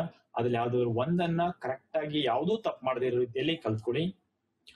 ಮಿಕ್ಕಿರೋ 6 poems ಗಳ ಸಮ್ಮರಿಯನ್ನ ಕಲೀಲೇಬೇಕು. There is no option. ಯಾಕಂದ್ರೆ ಸಮ್ಮರಿಯನ್ನ ನೀವು ಕಲ್ತ್ರೆ 2 marks ಕ್ವಶನ್ಸ್ ಯಾವುದೇ ಬಂದ್ರು ಕೂಡ ಬರಿಬಲ್ರಿ, 3 marks ಕ್ವಶನ್ ಯಾವುದೇ ಬಂದ್ರು ಕೂಡ ಬರಿಬಲ್ರಿ, 4 mark ಕ್ವಶನ್ ಕೂಡ ಬಂದ್ರು ಬರಿಬಲ್ರಿ. You will be able to answer all kinds of 2, 3 or 4 mark questions. Extracts ಗೆ ಬಂದಾಗ ಸೊ ನೀವು ಪೋಯಮ್ ಅನ್ನ ಓದಲೇಬೇಕು. 8 poems ಗಳನ್ನ, ಅದರಲ್ಲಿ 6 poems, ಯಾಕಂದ್ರೆ 2 ಸಮ್ಮರಿ ಮೆಮೊರೈಸೇಷನ್ ಗೆ ಹೋಗೋದ್ರಿಂದ 6 poems ಗಳನ್ನ ನೀವು ಓದಲೇಬೇಕಾಗುತ್ತೆ. ಸ್ಪೆಷಲಿ ನಾನು ಹೇಳಿರೋ ಪೋಯಮ್ ಜ್ಞಾಪಕ ಇದೆಯಲ್ಲ, ದ ಲಾರ್ಡ್ ಆಫ್ ಟೆಂಪೆಸ್ಟ್, ಆ ಪೋಯಮ್ ಅನ್ನ ಸ್ವಲ್ಪ ಹೆಚ್ಚು ಕಾನ್ಸಂಟ್ರೇಷನ್ ಅದ್ರಲ್ಲಿ ಬರ್ತಕ್ಕಂಥ ಎಕ್ಸ್ಟ್ರಾಕ್ಟ್ಸ್ ಗಳನ್ನ ನೀವು ನೋಡ್ಕೊಂಡು ಹೋದ್ರೆ ಸೊ ಪೊಯೆಟ್ರಿಯಿಂದ ಬರ್ತಕ್ಕಂತಹ ಕ್ವೆಶನ್ಸ್ ಮಾರ್ಕ್ಸ್ ಏನಿದೆ ಸೊ ಸುಲಭವಾಗಿ ನೀವು ಕಲಿಬಹುದು. ಓಕೆ, ಸೊ ಹೋಪ್ ಯಾವುದೇ ಡೌಟ್ಸ್ ಇಲ್ಲ ಅಂತ ಅನ್ಕೊಂಡಿದ್ದೇನೆ. ಪಾಯಿಂಟ್ಸ್ ಗಳನ್ನ ಸ್ಕ್ರೀನ್ ಶಾಟ್ ಮಾಡ್ಕೊಂಡಿದ್ದೀರಾ ಅಂತ ಅನ್ಕೊಂಡಿದ್ದೇನೆ. ಜೊತೆಗೆ ನಾನು ಕೊಟ್ಟಿರೋ ಹೋಮ್ ವರ್ಕ್ ನೆನಪಿರ್ಲಿ, 6 poems ಗಳ ಸಮ್ಮರಿಯನ್ನ ನೀವು ಬರೀಲೇಬೇಕಾಗತ್ತೆ. ಆಯ್ತಲ್ಲ? ಬರೆದ್ಬಿಟ್ಟು ನಿಮ್ಮ ಟೀಚರ್ಸ್ಗಾದ್ರೂ ಕಳ್ಸ್ಕೊಡಿ, ಅಥವಾ ನಿಮ್ಮ ಮನೇಲಿ ಪ್ಯಾರೆಂಟ್ಸ್ ಇದ್ರೆ ಅವ್ರ ಹತ್ರನಾದ್ರೂ ನೀವು ಅದ್ರ ಬಗ್ಗೆ ಡಿಸ್ಕಷನ್ ಮಾಡಬಹುದು. Okay, fine. ಈಗ ನಾವು ನಮ್ಮ ಗ್ರಾಮರ್ ಸೆಕ್ಷನ್ ಅನ್ನ ಬಿಗಿನ್ ಮಾಡ್ತಾ ಹೋಗೋಣ. ಗ್ರಾಮರ್ ಸೆಕ್ಷನ್ ಅನ್ನ okay, as you know children, out of 80 marks 40 marks for text part, in remaining 40 marks for grammar and composition ಅಂತೇಳಿ ಗೊತ್ತಿದೆ, ಹೌದಲ್ವಾ? So welcome all of you to grammar and composition section. Poetry, pros, supplementary ಅಂತ ಬಂದಾಗ ನೀವು ಈಸಿಯಾಗಿ ಅವುಗಳನ್ನ answer ಮಾಡ್ತೀರಾ, ಯಾಕಂದ್ರೆ ಸ್ಟೋರಿ ರೀತಿಯಲ್ಲಿರುತ್ತೆ ಅಥವಾ ಏನೋ ಬೈ ಹ್ಯಾಟ್ ಮಾಡಿನೋ ಏನೋ ಒಂದು ಮಾಡ್ತೀರಾ. When you come to grammar and composition section, so it is very difficult for you to understand or answer, particularly some questions there, ಹೌದಲ್ವಾ? So grammar is nothing but mathematics, children. Keep in mind, grammar is nothing but mathematics. Mathematics ನೀವು ಹೇಗೆ ಕಲಿತೀರಾ? By hat ಮಾಡ್ತೀರಾ? No. ಓದ್ಕೊಂಡು ಹೋಗ್ತೀರಾ? No. ಏನ್ ಮಾಡ್ತೀರಾ? Pen paper ತಗೊಂಡು work ಮಾಡ್ತೀರಾ, ಕ್ವೆಶನ್ಸ್ ಅನ್ನ ಹಾಕೊಂಡು, ಸಮ್ಸ್ ಅನ್ನ ಹಾಕೊಂಡು, ಹೌದಲ್ವಾ? Keep in mind, grammar to B learned like mathematics. You have to work ಮಾಡಿದ್ರೆ ಮಾತ್ರನೇ ನೆನಪಿರುತ್ತೆ, otherwise you wouldn't be able to learn this. Okay, fine. Welcome to grammar and composition section. So again, nannana introduce ಮಾಡ್ಕೊಳ್ಳೋದು ಬೇಡ ಅಂತ ಅನ್ಕೋತೇನೆ. Was is Santosh, again teaching English at MDRS Sudivene Hoskote. Here I have a list of grammar and vocabulary as well as composition and comprehension section. Okay, ನೀವು ಬೇಕಾದ್ರೆ note down ಕೂಡ ಮಾಡ್ಕೊಳ್ಳಿ. ನಿಮ್ಮ exam point of view ಇಂದ ಯಾವ activities, grammar activities, vocabulary activities ಇಲ್ಲಿ ಬರ್ತಾ ಹೋಗುತ್ತೆ, ಎಷ್ಟು ಮಾರ್ಕ್ಸ್ಗೆ ಅದು ಬರ್ತಾ ಹೋಗುತ್ತೆ, ಜೊತೆಯಲ್ಲಿ ಆ ಬರ್ತಕ್ಕಂತಹ ಪ್ರಶ್ನೆ ಏನಿದೆ ಅದು 1 mark 2 mark ಅನ್ನೋದ್ರ ಬಗ್ಗೆ, 3 mark 4 mark 5 marksಗೂ ಬರಬಹುದು ಅದ್ರ ಬಗ್ಗೆ ಒಂದು. ಆಮೇಲೆ ಎಲ್ಲಾ ಕ್ವೆಶನ್ ಕಂಪಲ್ಸರಿ ಬಂದೇ ಬರುತ್ತೆ ಅಂತಲ್ಲ, ಹೌದಲ್ವಾ?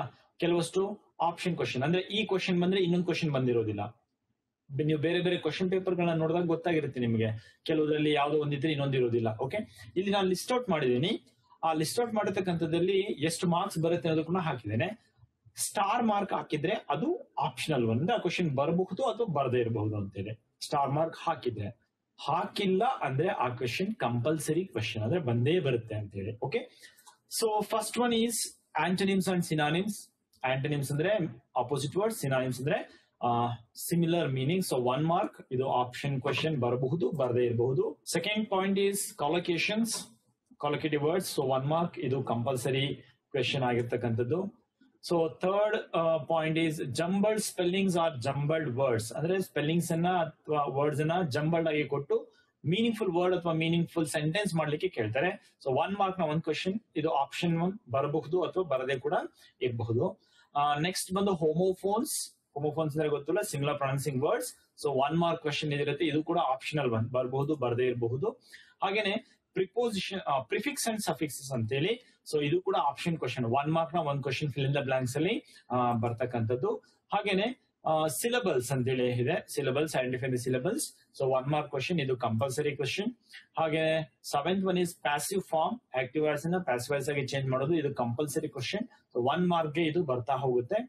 ಹಾಗೆ 8th ಒನ್ WH ಕ್ವಶನ್ಸ್ ಅಂತ ಹೇಳಿದ್ರೆ, ಅಂದ್ರೆ ಒಂದು ಸೆಂಟೆನ್ಸ್ ಅನ್ನ ಕೊಟ್ಟು ಅಂಡರ್ಲೈನ್ಡ್ ವರ್ಡ್ಸ್ ಅನ್ನ ಆನ್ಸರ್ ಆಗಿ ಬರೋ ರೀತಿಯಲ್ಲಿ ನಿಮಗೆ ಸೆಂಟೆನ್ಸ್ ಮಾಡ್ಲಿಕ್ಕೆ ಹೇಳ್ತಾ ಹೋಗ್ತಾರಲ್ಲ. So 1 mark it carry and is a compulsory question. And then the 9th one is modal verbs. So you have to fill the modal verbs in the blanks. It carry 1 mark, but it is an optional one.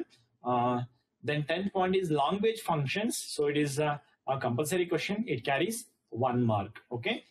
Hope screenshot ತಗೋತಾ ಇದ್ದೀರಲ್ವಾ?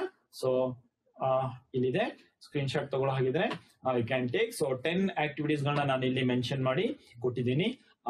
ಯಾವ್ದು optional ಇದೆ, star mark ಇರೋದೆಲ್ಲವೂ ಕೂಡ option, ಬರಬಹುದು ಬರದೇ ಇರಬಹುದು. ಯಾವ್ದಕ್ಕೆ star mark ಇಲ್ಲ ಅದೆಲ್ಲದೂ ಕೂಡ ಕಂಪಲ್ಸರಿ ಬರುತ್ತೆ ಅಂತೇಳಿ. ಓಕೆ.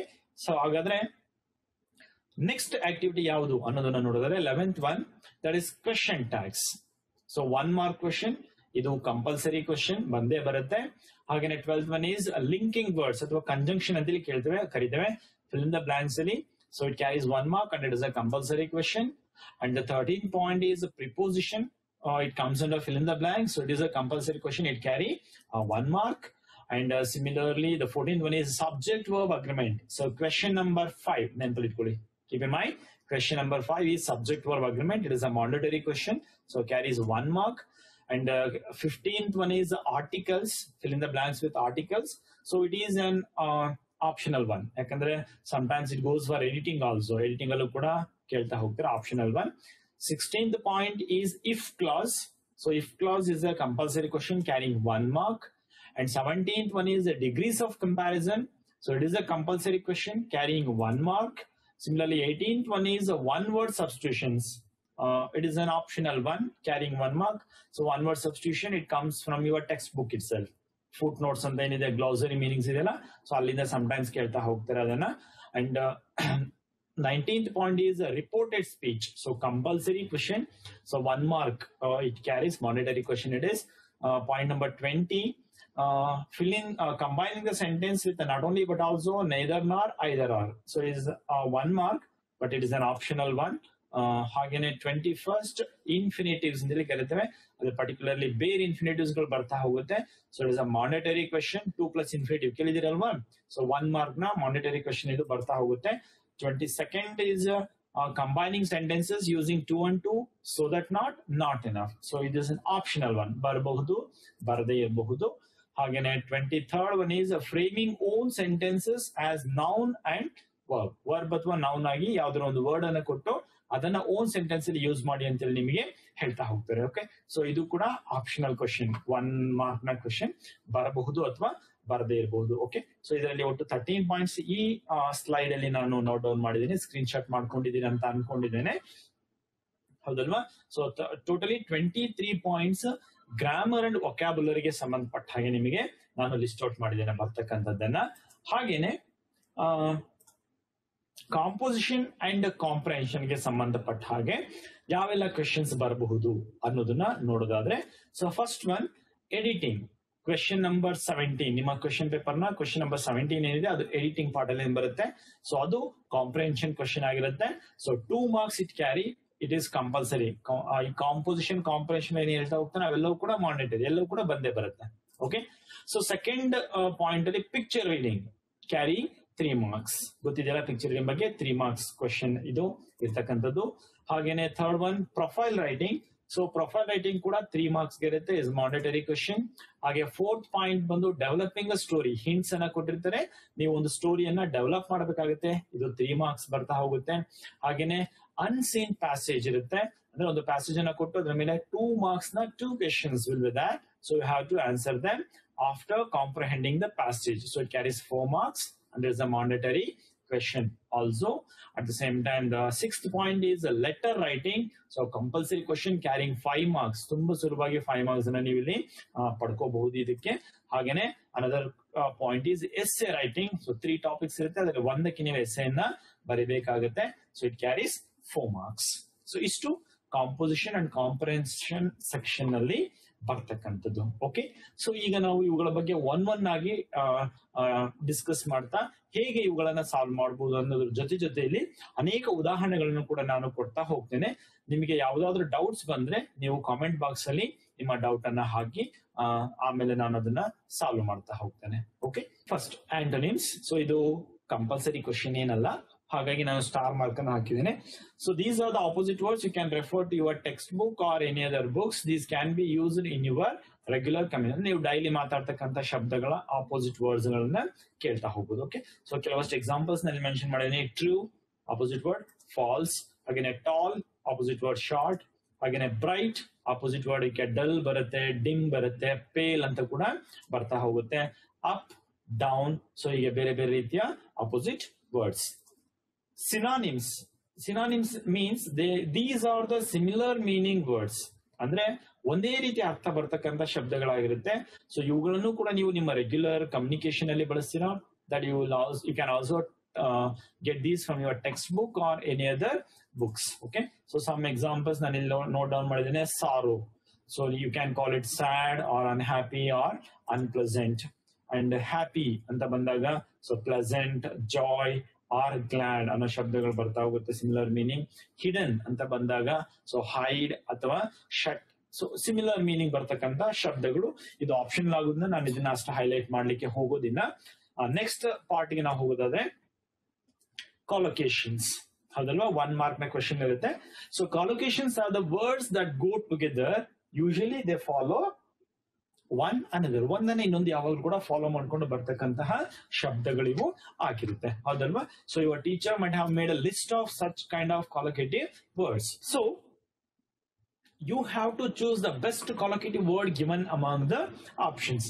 ಒಂದು ಪಾರ್ಟ್ ಎ ದಲ್ಲಿ ವರ್ಡ್ ಅನ್ನು ಕೊಟ್ಟು ಮಿಕ್ಕಿರೋ 4 ಆಪ್ಷನ್ಸ್ ಅನ್ನ ಪಾರ್ಟ್ ಬಿ ದಲ್ಲಿ ಕೊಟ್ಟಿರ್ತಾರೆ. ಬೆಸ್ಟ್ ಕಾಲೊಕೇಟಿವ್ ವರ್ಡ್ ಅನ್ನ ನೀವು ಅಲ್ಲಿ ಚೂಸ್ ಮಾಡ್ಬೇಕಾಗತ್ತೆ, ಹೌದಲ್ವಾ? ಸಿ, ಕೆಲವಷ್ಟು ನಾನು ಎಕ್ಸಾಂಪಲ್ಸ್ ಅನ್ನ ಇಲ್ಲಿ ಮಾಡಿದೀನಿ. ಒರೇಷಿಯಸ್ ಅನ್ನೋದಕ್ಕೆ runner, engineer, reader, officer 4 options ಅನ್ನ ನಿಮಗೆ ಕೊಟ್ಟಿದ್ದೇನೆ. So answers ಗೊತ್ತಾಗಿದೆಯಲ್ಲ? S, you are right. Voracious, reader. ಹಾಗೇನೆ ಸೆಲ್ಫ್ ಅನ್ನೋದಕ್ಕೆ ಹಾನೆಸ್ಟಿ, ಡಿಸಿಪ್ಲಿನ್, ಹ್ಯೂಮರ್, ಬ್ಯಾಂಕ್ ಅನ್ನೋ 4 ಆಪ್ಷನ್ಸ್ ಅನ್ನ ಕೊಟ್ಟಿದ್ದೆ. So right answer is self discipline. Charming ಅನ್ನೋದಕ್ಕೆ 4 ಆಪ್ಷನ್ಸ್ ಇದೆ. Earth, union, forest, girl 4 options ಇದೆ. ರೈಟ್ ಆನ್ಸರ್ ಏನ್ ಹೇಳಿ? S, charming girl. ಹಾಗೇನೆ ಬ್ಲಡ್ ಅಂತ ಒಂದು ವರ್ಡ್ ಇದೆ, ಅದಕ್ಕೆ ಪಾಟ್, ಸ್ಟೇಷನ್, ಬಾಕ್ಸ್, ಬ್ಯಾಂಕ್ 4 ಇದೆ. ಸೊ ನೀವು ಬ್ಲಡ್ ಗೆ correct ಕಾಲೊಕೇಟಿವ್ word S, blood, bank. ಹಾಗೇನೆ ಇನ್ನಷ್ಟು ಎಕ್ಸಾಂಪಲ್ಸ್ ಇದೆ. ಸ್ಟೀಲ್ ಅಂತ ಹೇಳಿ ಇಲ್ಲಿ ಇದೆ. So cup, loom, curtain, man 4 ಇದೆ ಇಲ್ಲಿ. ಸೊ ರೈಟ್ ಆನ್ಸರ್ ಏನ್ ಹೇಳಿ? ಸ್ಟೀಲ್ ಕಪ್ಪ ಅಥವಾ ಸ್ಟೀಲ್ ಮ್ಯಾನ್? ಸ್ಟೀಲ್ ಮ್ಯಾನ್ ಎಲ್ಲಾದ್ರೂ ಕೇಳಿದೀರಾ? ಐರನ್ ಮ್ಯಾನ್ ಕೇಳಿದ್ದೀರಾ ಸಾಮಾನ್ಯವಾಗಿ, steel man ಕೇಳಿದೀರಾ? Not at all, right? S, right answer is steel cup. Another one is there common ಅನ್ನೋ ವರ್ಡ್ ಇದೆ. Pad, step, light, noun. Right answer ಏನು ಸಿಕ್ತಾ? Common pad, common step, common light R common noun? You are right, common noun, ಹೌದಲ್ವಾ? 4 kinds of nouns ಇದೆಯಲ್ಲ, ಅದರಲ್ಲಿ common noun ಬರ್ತಾ ಹೋಗುತ್ತೆ. Okay ಮಕ್ಕಳೇ, ನಿಮಗೆ ಗೊತ್ತಿದೆ ಕ್ವಶನ್ ಪೇಪರ್ ಇದಕ್ಕೆ ರಿಲೇಟೆಡ್ ಆಗಿ ಯಾವ ಕ್ವಶನ್ ಬರುತ್ತೆ ಅಂತ ಹೇಳಿದ್ರೆ, so which one among the following best ಕಾಲೊಕೇಟ್ಸ್ with ಅಂತೇಳಿ ಕೇಳ್ತಾ ಹೋಗ್ತಾರೆ. ಅದಕ್ಕೆ ಕ್ವಶನ್ ಈ ರೀತಿ ನಿಮಗೆ ಒಂದಿದೆ ಅಂತ ಅನ್ಕೊಳ್ರಿ. ಕಮಿಟ್ 4 ಆಪ್ಷನ್ಸ್ ಇಲ್ಲಿ ಕೊಟ್ಟಿದ್ದೀನಿ. Crime, mistake, letter, suicide. Right answer ಏನು? ಹಾಗಾದ್ರೆ ಕನ್ಫ್ಯೂಸ್ ಆಗ್ತದೆ ಅಲ್ವಾ? ಕಮಿಟ್ ಕ್ರೈಮ್ ಬರುತ್ತೆ, ಕಮಿಟ್ ಮಿಸ್ಟೇಕ್ ಬರುತ್ತೆ, ಕಮಿಟ್ ಸುಯಿಸೈಡ್ ಕೂಡ ಬರುತ್ತೆ. ಹೇಗೆ? ರೈಟ್ ಆನ್ಸರ್ ಏನು? ಹಾಗಾದ್ರೆ ನೀವು ಮಾಡೋದ್ ತಪ್ಪೇನಂತ ಹೇಳಿದ್ರೆ ಹೆಡ್ಡಿಂಗ್ ಅನ್ನ ಕರೆಕ್ಟ್ ಆಗಿ ನೋಡ್ಕೊಳ್ಳಿ. ಏನ್ ಕೊಟ್ಟಿದ್ದಾರೆ? Which one among the following, ಹೌದಲ್ವಾ? ನೋಡಿ, which one among the following does not ಕಲೋಕೇಟ್ with ಅಂತ ಹೇಳಿದೆ. ಸಮ್ಟೈಮ್ಸ್ ನೆಗೆಟಿವ್ ಕೇಳ್ತಾರೆ, ನೆನಪಲ್ಲಿರ್ಲಿ. ಅದಕ್ಕೋಸ್ಕರನೇ ಹೆಡ್ಡಿಂಗ್ಸ್ ಅನ್ನ ಓದ್ಬೇಕು. ನಿಮ್ಗೆ ಕ್ವಶನ್ ಪೇಪರ್ ಕೊಟ್ಟ ತಕ್ಷಣ 15 ನಿಮಿಷ ಕ್ವಶನ್ ಪೇಪರ್ ಓದ್ಲಿಕ್ಕೆ ಟೈಮ್ ಇರುತ್ತೆ. ಆ ಟೈಮಲ್ಲಿ ಇವುಗಳನ್ನೆಲ್ಲ ನೋಡ್ತಾ ಹೋಗ್ಬೇಕು, ಯಾವ್ದು ನೆಗೆಟಿವ್ ವರ್ಡ್ ಬಂದಿದೆಯಾ, ನೆಗೆಟಿವ್ ಕ್ವಶನ್ ಇದೆಯಾ ಅಂತ. Which one among the following does not ಕಲೋಕೇಟ್ with commit ಅಂತ ಬಂದಾಗ ಆನ್ಸರ್ ಏನಾಗಿರುತ್ತೆ? ಕಮಿಟ್ ಲೆಟರ್ ಆಗಿರುತ್ತೆ. ಯಾಕಂದ್ರೆ ಕ್ರೈಮ್, ಮಿಸ್ಟೇಕ್, ಸೂಸೈಡ್ ಮೂರು ಕೂಡ ಕೊಲೋಕೇಟ್ ಆಗುತ್ತೆ, ಆದ್ರೆ ಲೆಟರ್ ಕೊಲೋಕೇಟ್ ಆಗೋದಿಲ್ಲ. ಹಾಗೆ ಇನ್ನೊಂದು ಕ್ಲಾಸ್, ಮೇಟ್ ಇದೆ, ರೂಮ್ ಇದೆ, ವರ್ಮ್ ಇದೆ, ಟೀಚರ್ ಇದೆ. ಯಾವುದು ಡಸ್ ನಾಟ್ ಕೊಲೋಕೇಟ್? ಬೆಸ್ಟ್ ಕೊಲೋಕೇಟ್ ಅಲ್ಲ ಇದು, does not ಕೊಲೋಕೇಟ್. S, you are right, class worm. ಯಾಕಂದ್ರೆ class mate, class room, class teacher ಮೂರು ಕೂಡ ಕೊಲೋಕೇಟಿವ್ ವರ್ಡ್ಸ್, ಆದ್ರೆ ಕ್ಲಾಸ್ ವರ್ಮ್ ಅನ್ನೋದು ಅಲ್ಲ. ಹಾಗೆ ಇನ್ನೊಂದಿದೆ hole word, hearted, key, some ಅಂತ ಹೇಳಿದೆ. ಯಾವುದು right answer? whole word, collocative word, wholehearted, collocative word, wholesome, collocative word. ಕೇಳಿದ್ರಲ್ವಾ? whole key ಅನ್ನೋದು does not collocate with. Okay, so students, ಯಾಕೆ ನಾನು ಈ 3 ಎಕ್ಸಾಂಪಲ್ಸ್ ನಿಮ್ಗೆ ಹೇಳಿದ್ರಿ ಇಲ್ಲಿ ಅಂತ ಹೇಳಿದ್ರೆ, ಕೆಲವೊಂದು ಬಾರಿ ನೆಗೆಟಿವ್ ಹೆಡಿಂಗ್ಸ್ ಗಳು ಬಂದಿರುತ್ತೆ, ಕರೆಕ್ಟ್ ಆಗಿ ಓದ್ಕೊಂಡು ಅವುಗಳನ್ನ ನೀವು ಆನ್ಸರ್ ಮಾಡಬೇಕಾಗತ್ತೆ. Okay, fine. ಕೊಲೊಕೇಟಿವ್ ವರ್ಡ್ಸ್ ಗೆ ರಿಲೇಟೆಡ್ ಆಗಿ ನೀವು ಒಂದಷ್ಟು ಕೊಲೊಕೇಟಿವ್ ವರ್ಡ್ಸ್ ಗಳ ಲಿಸ್ಟ್ ನಿಮಗೆ ಸಿಗ್ತಾ ಹೋಗುತ್ತೆ. ನಿಮ್ಮ ಟೀಚರ್ಸ್ ಕೊಟ್ಟಿದ್ದಾರೆ ಅಂತ ಅನ್ಕೋತೇನೆ. ಸೊ ಆ ಲಿಸ್ಟ್ ಅನ್ನ ನಿಮ್ಮ ಬಳಿ ಇಟ್ಕೊಂಡಿರಿ, ಅವುಗಳನ್ನ ಡೈಲಿ ಓದ್ತಾ ಇರಿ, ಪ್ರಾಕ್ಟೀಸ್ ಮಾಡ್ತಾ ಇರಿ. ನಿಮ್ಮ ರೆಗ್ಯುಲರ್ ಕಮ್ಯುನಿಕೇಶನ್ ಅಲ್ಲಿ ನೀವು ಬಳಸ್ತಕ್ಕಂಥ ಶಬ್ದಗಳು ನೆನಪಿರ್ಲಿ. ಜೊತೆಗೆ ಟೆಕ್ಸ್ಟ್ ಬುಕ್ ಅಲ್ಲೂ ಕೂಡ ಸಾಕಷ್ಟು ಈ ರೀತಿಯ ಕೊಲೊಕೇಟಿವ್ ವರ್ಡ್ಸ್ ಬಂದಿದೆ. Collective efforts ಅಂತಕ್ಕಂಥದ್ದಾಗಿರ್ಬೋದು. ಓಕೆ, ಸೊ ಅವುಗಳನ್ನ ಸ್ವಲ್ಪ ನೆನಪಲ್ಲಿ ಇಟ್ಕೊಂಡಿದ್ರೆ ಈಸಿಯಾಗಿ ನೀವು ಆನ್ಸರ್ ಮಾಡಬಹುದು. Okay, so next section is jumbled spelling or jumbled words ಅಂತ ಹೇಳಿ. jumbled spelling or jumbled ಅಂದ್ರೆ ಒಂದು ವರ್ಡ್ಸ್ ಅನ್ನ, ಒಂದು ಲೆಟರ್ಸ್, ಒಂದು ವರ್ಡ್ ಲೆಟರ್ಸ್ ಅನ್ನ ಹಿಂದೆ ಮುಂದೆ ಕೊಟ್ಟಿದೆ. So you have to rearrange the letters to make a meaningful word. ಏನ್ ಮಾಡ್ಬೇಕು ಇದನ್ನ ನೀವು ಕರೆಕ್ಟ್ ಆಗಿ ಮಾಡಬೇಕು ಅನ್ನೋದಾದ್ರೆ, ನಿಮ್ಮ ಟೆಕ್ಸ್ಟ್ ಬುಕ್ ನ ಫುಟ್ ನೋಟ್ಸ್ ಏನಿದೆ, ಗ್ಲಾಸರಿ ಏನಿದೆ, ಆ ಗ್ಲಾಸರಿಯಲ್ಲಿ ಬರ್ತಕ್ಕಂತಹ 4 letter, 5 letter, 6 letter words ಏನಿದೆ, 4, 5, 6 letter words ಏನಿದೆ. So you have to be aware of. ನೀವು ಆ ಫುಟ್ ನೋಟ್ ನ ಓದೋದ್ರಿಂದ ತುಂಬಾ ಉಪಯೋಗ ಇದೆ ನಿಮ್ಗೆ, ಗೊತ್ತಾ? ಸೊ ಒನ್ ವರ್ಡ್ ಸಬ್ಸ್ಟಿಟ್ಯೂಷನ್ ಗೆ ಮೀನಿಂಗ್ಸ್ ಬರ್ತಾ ಹೋಗುತ್ತೆ, ಸಿನಾನಿಮ್ಸ್ ಗೊತ್ತಾಗುತ್ತೆ, ಈ ರೀತಿ ಜಂಬಲ್ಡ್ ಸ್ಪೆಲ್ಲಿಂಗ್ಸ್ ಗಳು ಕೂಡ ಗೊತ್ತಾಗ್ತಾ ಹೋಗುತ್ತೆ. Okay, so that's concentrate more on the words given at the foot note in your text book. ನಿಮ್ಮ ಟೆಕ್ಸ್ಟ್ ಬುಕ್ ಅಲ್ಲಿ ಕೊಟ್ಟಿರ್ತಕ್ಕಂತಹ ಫುಟ್ ನೋಟ್ ಬಗ್ಗೆ ಹೆಚ್ಚಿಗೆ ಕಾನ್ಸಂಟ್ರೇಟ್ ಮಾಡ್ತಾ ಹೋಗಿ. ಓಕೆ, ಏನಾಗುತ್ತೆ ಸಮ್ಟೈಮ್ಸ್ ನಿಮ್ಗೆ, ಇಲ್ಲಿ ಒಂದು ಎಕ್ಸಾಂಪಲ್ ಇದೆ ನೋಡಿ.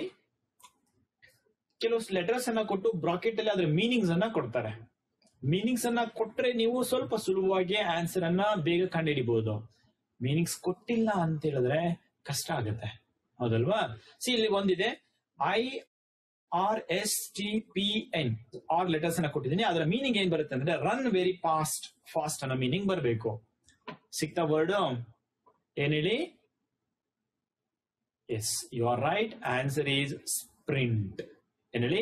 Sprint. There is a girl by the tracks ಅಲ್ಲಿ ವರ್ಡ್ ಬರುತ್ತೆ. ಓಕೆ, ಹಾಗೆ ಇನ್ನೊಂದಿದೆ ನೋಡ್ರಿ, YNNTARY ಅಂತೇಳಿ. ಇದರ ಅರ್ಥ ಕ್ರೂಯಲ್ ಆರ್ ಅನ್ಜಸ್ಟ್ ಅಂತೇಳಿ ಬರುತ್ತೆ. ಕ್ರೂಯಲ್ ಆರ್ ಅನ್ಜಸ್ಟ್ ಅಂತೇಳಿ ವರ್ಡ್ ಸಿಗ್ತಾ?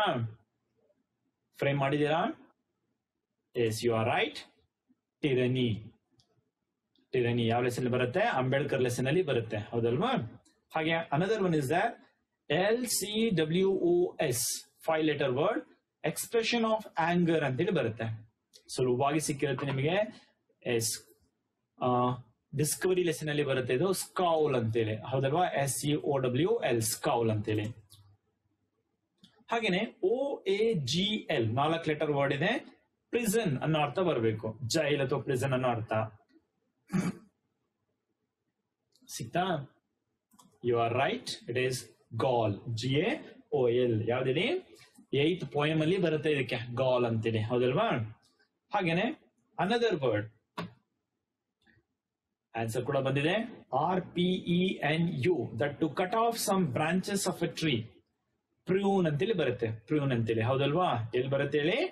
ಪ್ರ್ಯೂನ್ಡ್ the trees, gentlemen of Rio and ಮೀಡಿಯೋದಲ್ಲಿ ಬರುತ್ತೆ. ಓಕೆ, ಸೊ ಈ ತರದ 4 letter, 5 letter, 6 letter ವರ್ಡ್ಸ್ ಏನಿರುತ್ತೆ ಅವುಗಳನ್ನ ಸ್ವಲ್ಪ ಫುಟ್ ನೋಟ್ ಅಲ್ಲಿ ಕರೆಕ್ಟ್ ಆಗಿ ಫಾಲೋ ಮಾಡ್ತಾ ಹೋಗಿ ಡೈಲಿ. ಫುಟ್ ನೋಟ್ ಅಲ್ಲಿ ಕೊಟ್ಟಿರ್ತಾರೋ ವರ್ಡ್ಸ್ ಅವುಗಳನ್ನ ಡೈಲಿ ನೋಡ್ತಾ ಹೋದ್ರೆ, ಗ್ಲಾಸರಿನ ಓದ್ತಾ ಹೋದ್ರೆ ಸೊ ತುಂಬಾ ಅನುಕೂಲ ಆಗುತ್ತೆ. ಈ ರೀತಿ ವರ್ಡ್ಸ್ ಬಿಲ್ಡ್ ಮಾಡುವಾಗ ನಿಮಗೆ ಹೆಲ್ಪ್ ಆಗುತ್ತೆ ಅದು. ಈಗ ಜಂಬಲ್ಡ್ ಸ್ಪೆಲ್ಲಿಂಗ್ಸ್ ಗಳನ್ನ ನಾವು ನೋಡ್ತೀವಿ, ಹೌದಲ್ವಾ? ಹಾಗಾದ್ರೆ ಜಂಬಲ್ಡ್ ವರ್ಡ್ಸ್ ಅನ್ನ ಕೊಟ್ಟು ಹಿಂದೆ ಮುಂದೆ ಆ ವರ್ಡ್ಸ್ ಅನ್ನ ಮೀನಿಂಗ್ಫುಲ್ ಸೆಂಟೆನ್ಸ್ ಆಗಿ ಮಾಡೋದು ಹೇಗೆ? ಇಲ್ಲೊಂದು ಎಕ್ಸಾಂಪಲ್ ಇದೆ. Box is the wear, 4 words ಇದೆ, ಕ್ವೆಶ್ಚನ್ ಮಾರ್ಕ್ ಇದೆ. ಮಕ್ಕಳೇ ನೆನಪಿರ್ಲಿ, punctuation mark is also important when you rearrange the words to make a meaningful sentence. Meaningful sentence ಅನ್ನ ಮಾಡುವಾಗ ನೀವು ಕ್ವೆಶ್ಚನ್ ಮಾರ್ಕು, ಎಕ್ಸ್ಕ್ಲಮೇಟರಿ ಮಾರ್ಕು ಏನೆಲ್ಲ ಬಂದಿದೆ ಅದನ್ನು ಕೂಡ ಚೆಕ್ ಮಾಡಬೇಕು.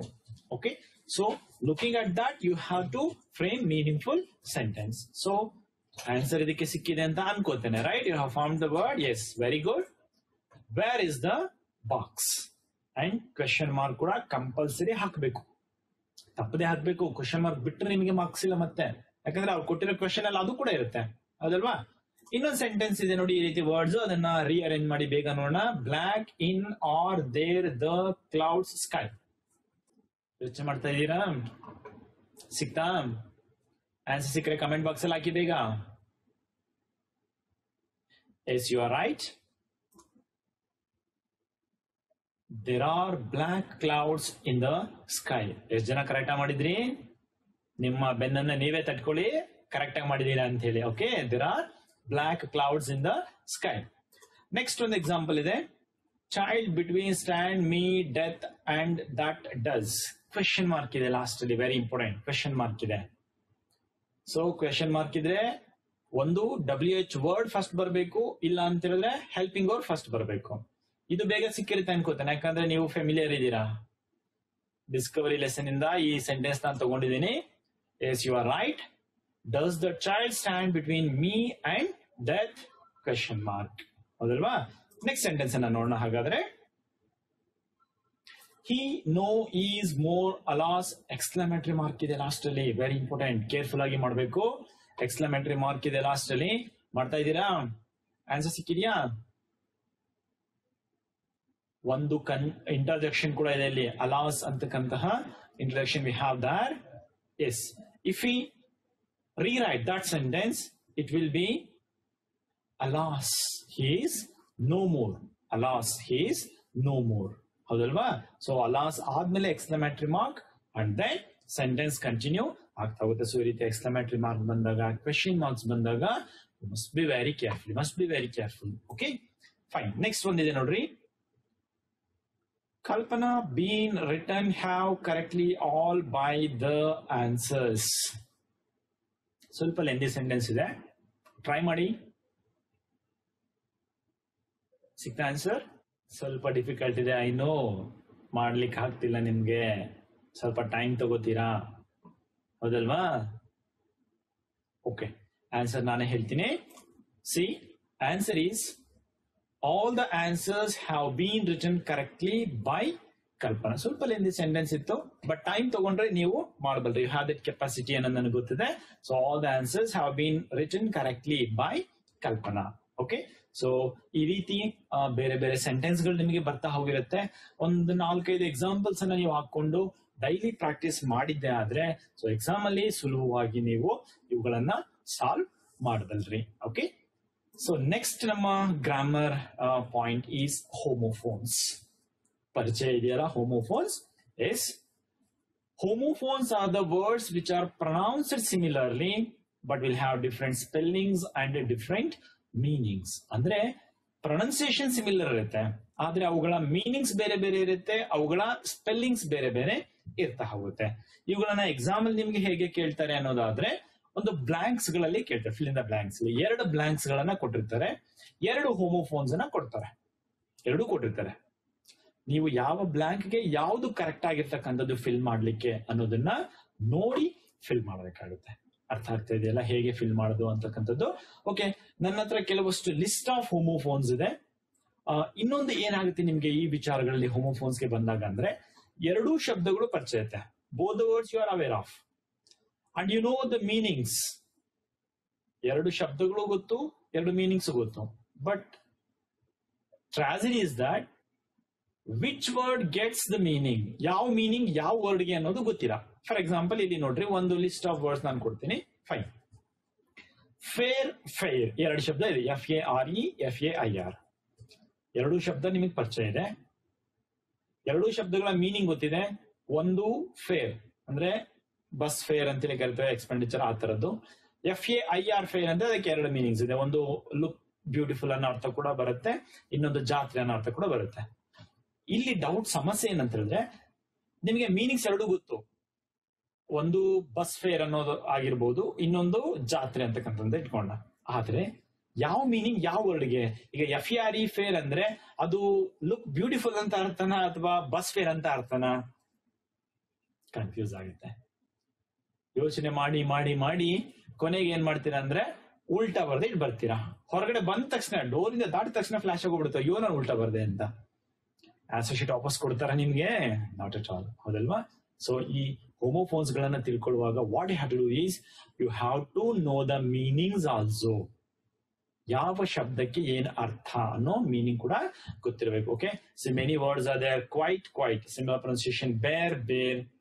Here, here. INN, in, IN. ಎರಡು ಕೂಡ ಇನ್. Meet, meet. Steel, steel. ಕಾಟ್, COT, CAUGT. Dear, DEAR, DEER ಅನ್ನೋದಿದೆ. FAR, FAR. RAGHT, WRITA, right. SEA, SEE, C ಅಂತಕ್ಕಂಥದ್ದಾಗಿರ್ಬೋದು.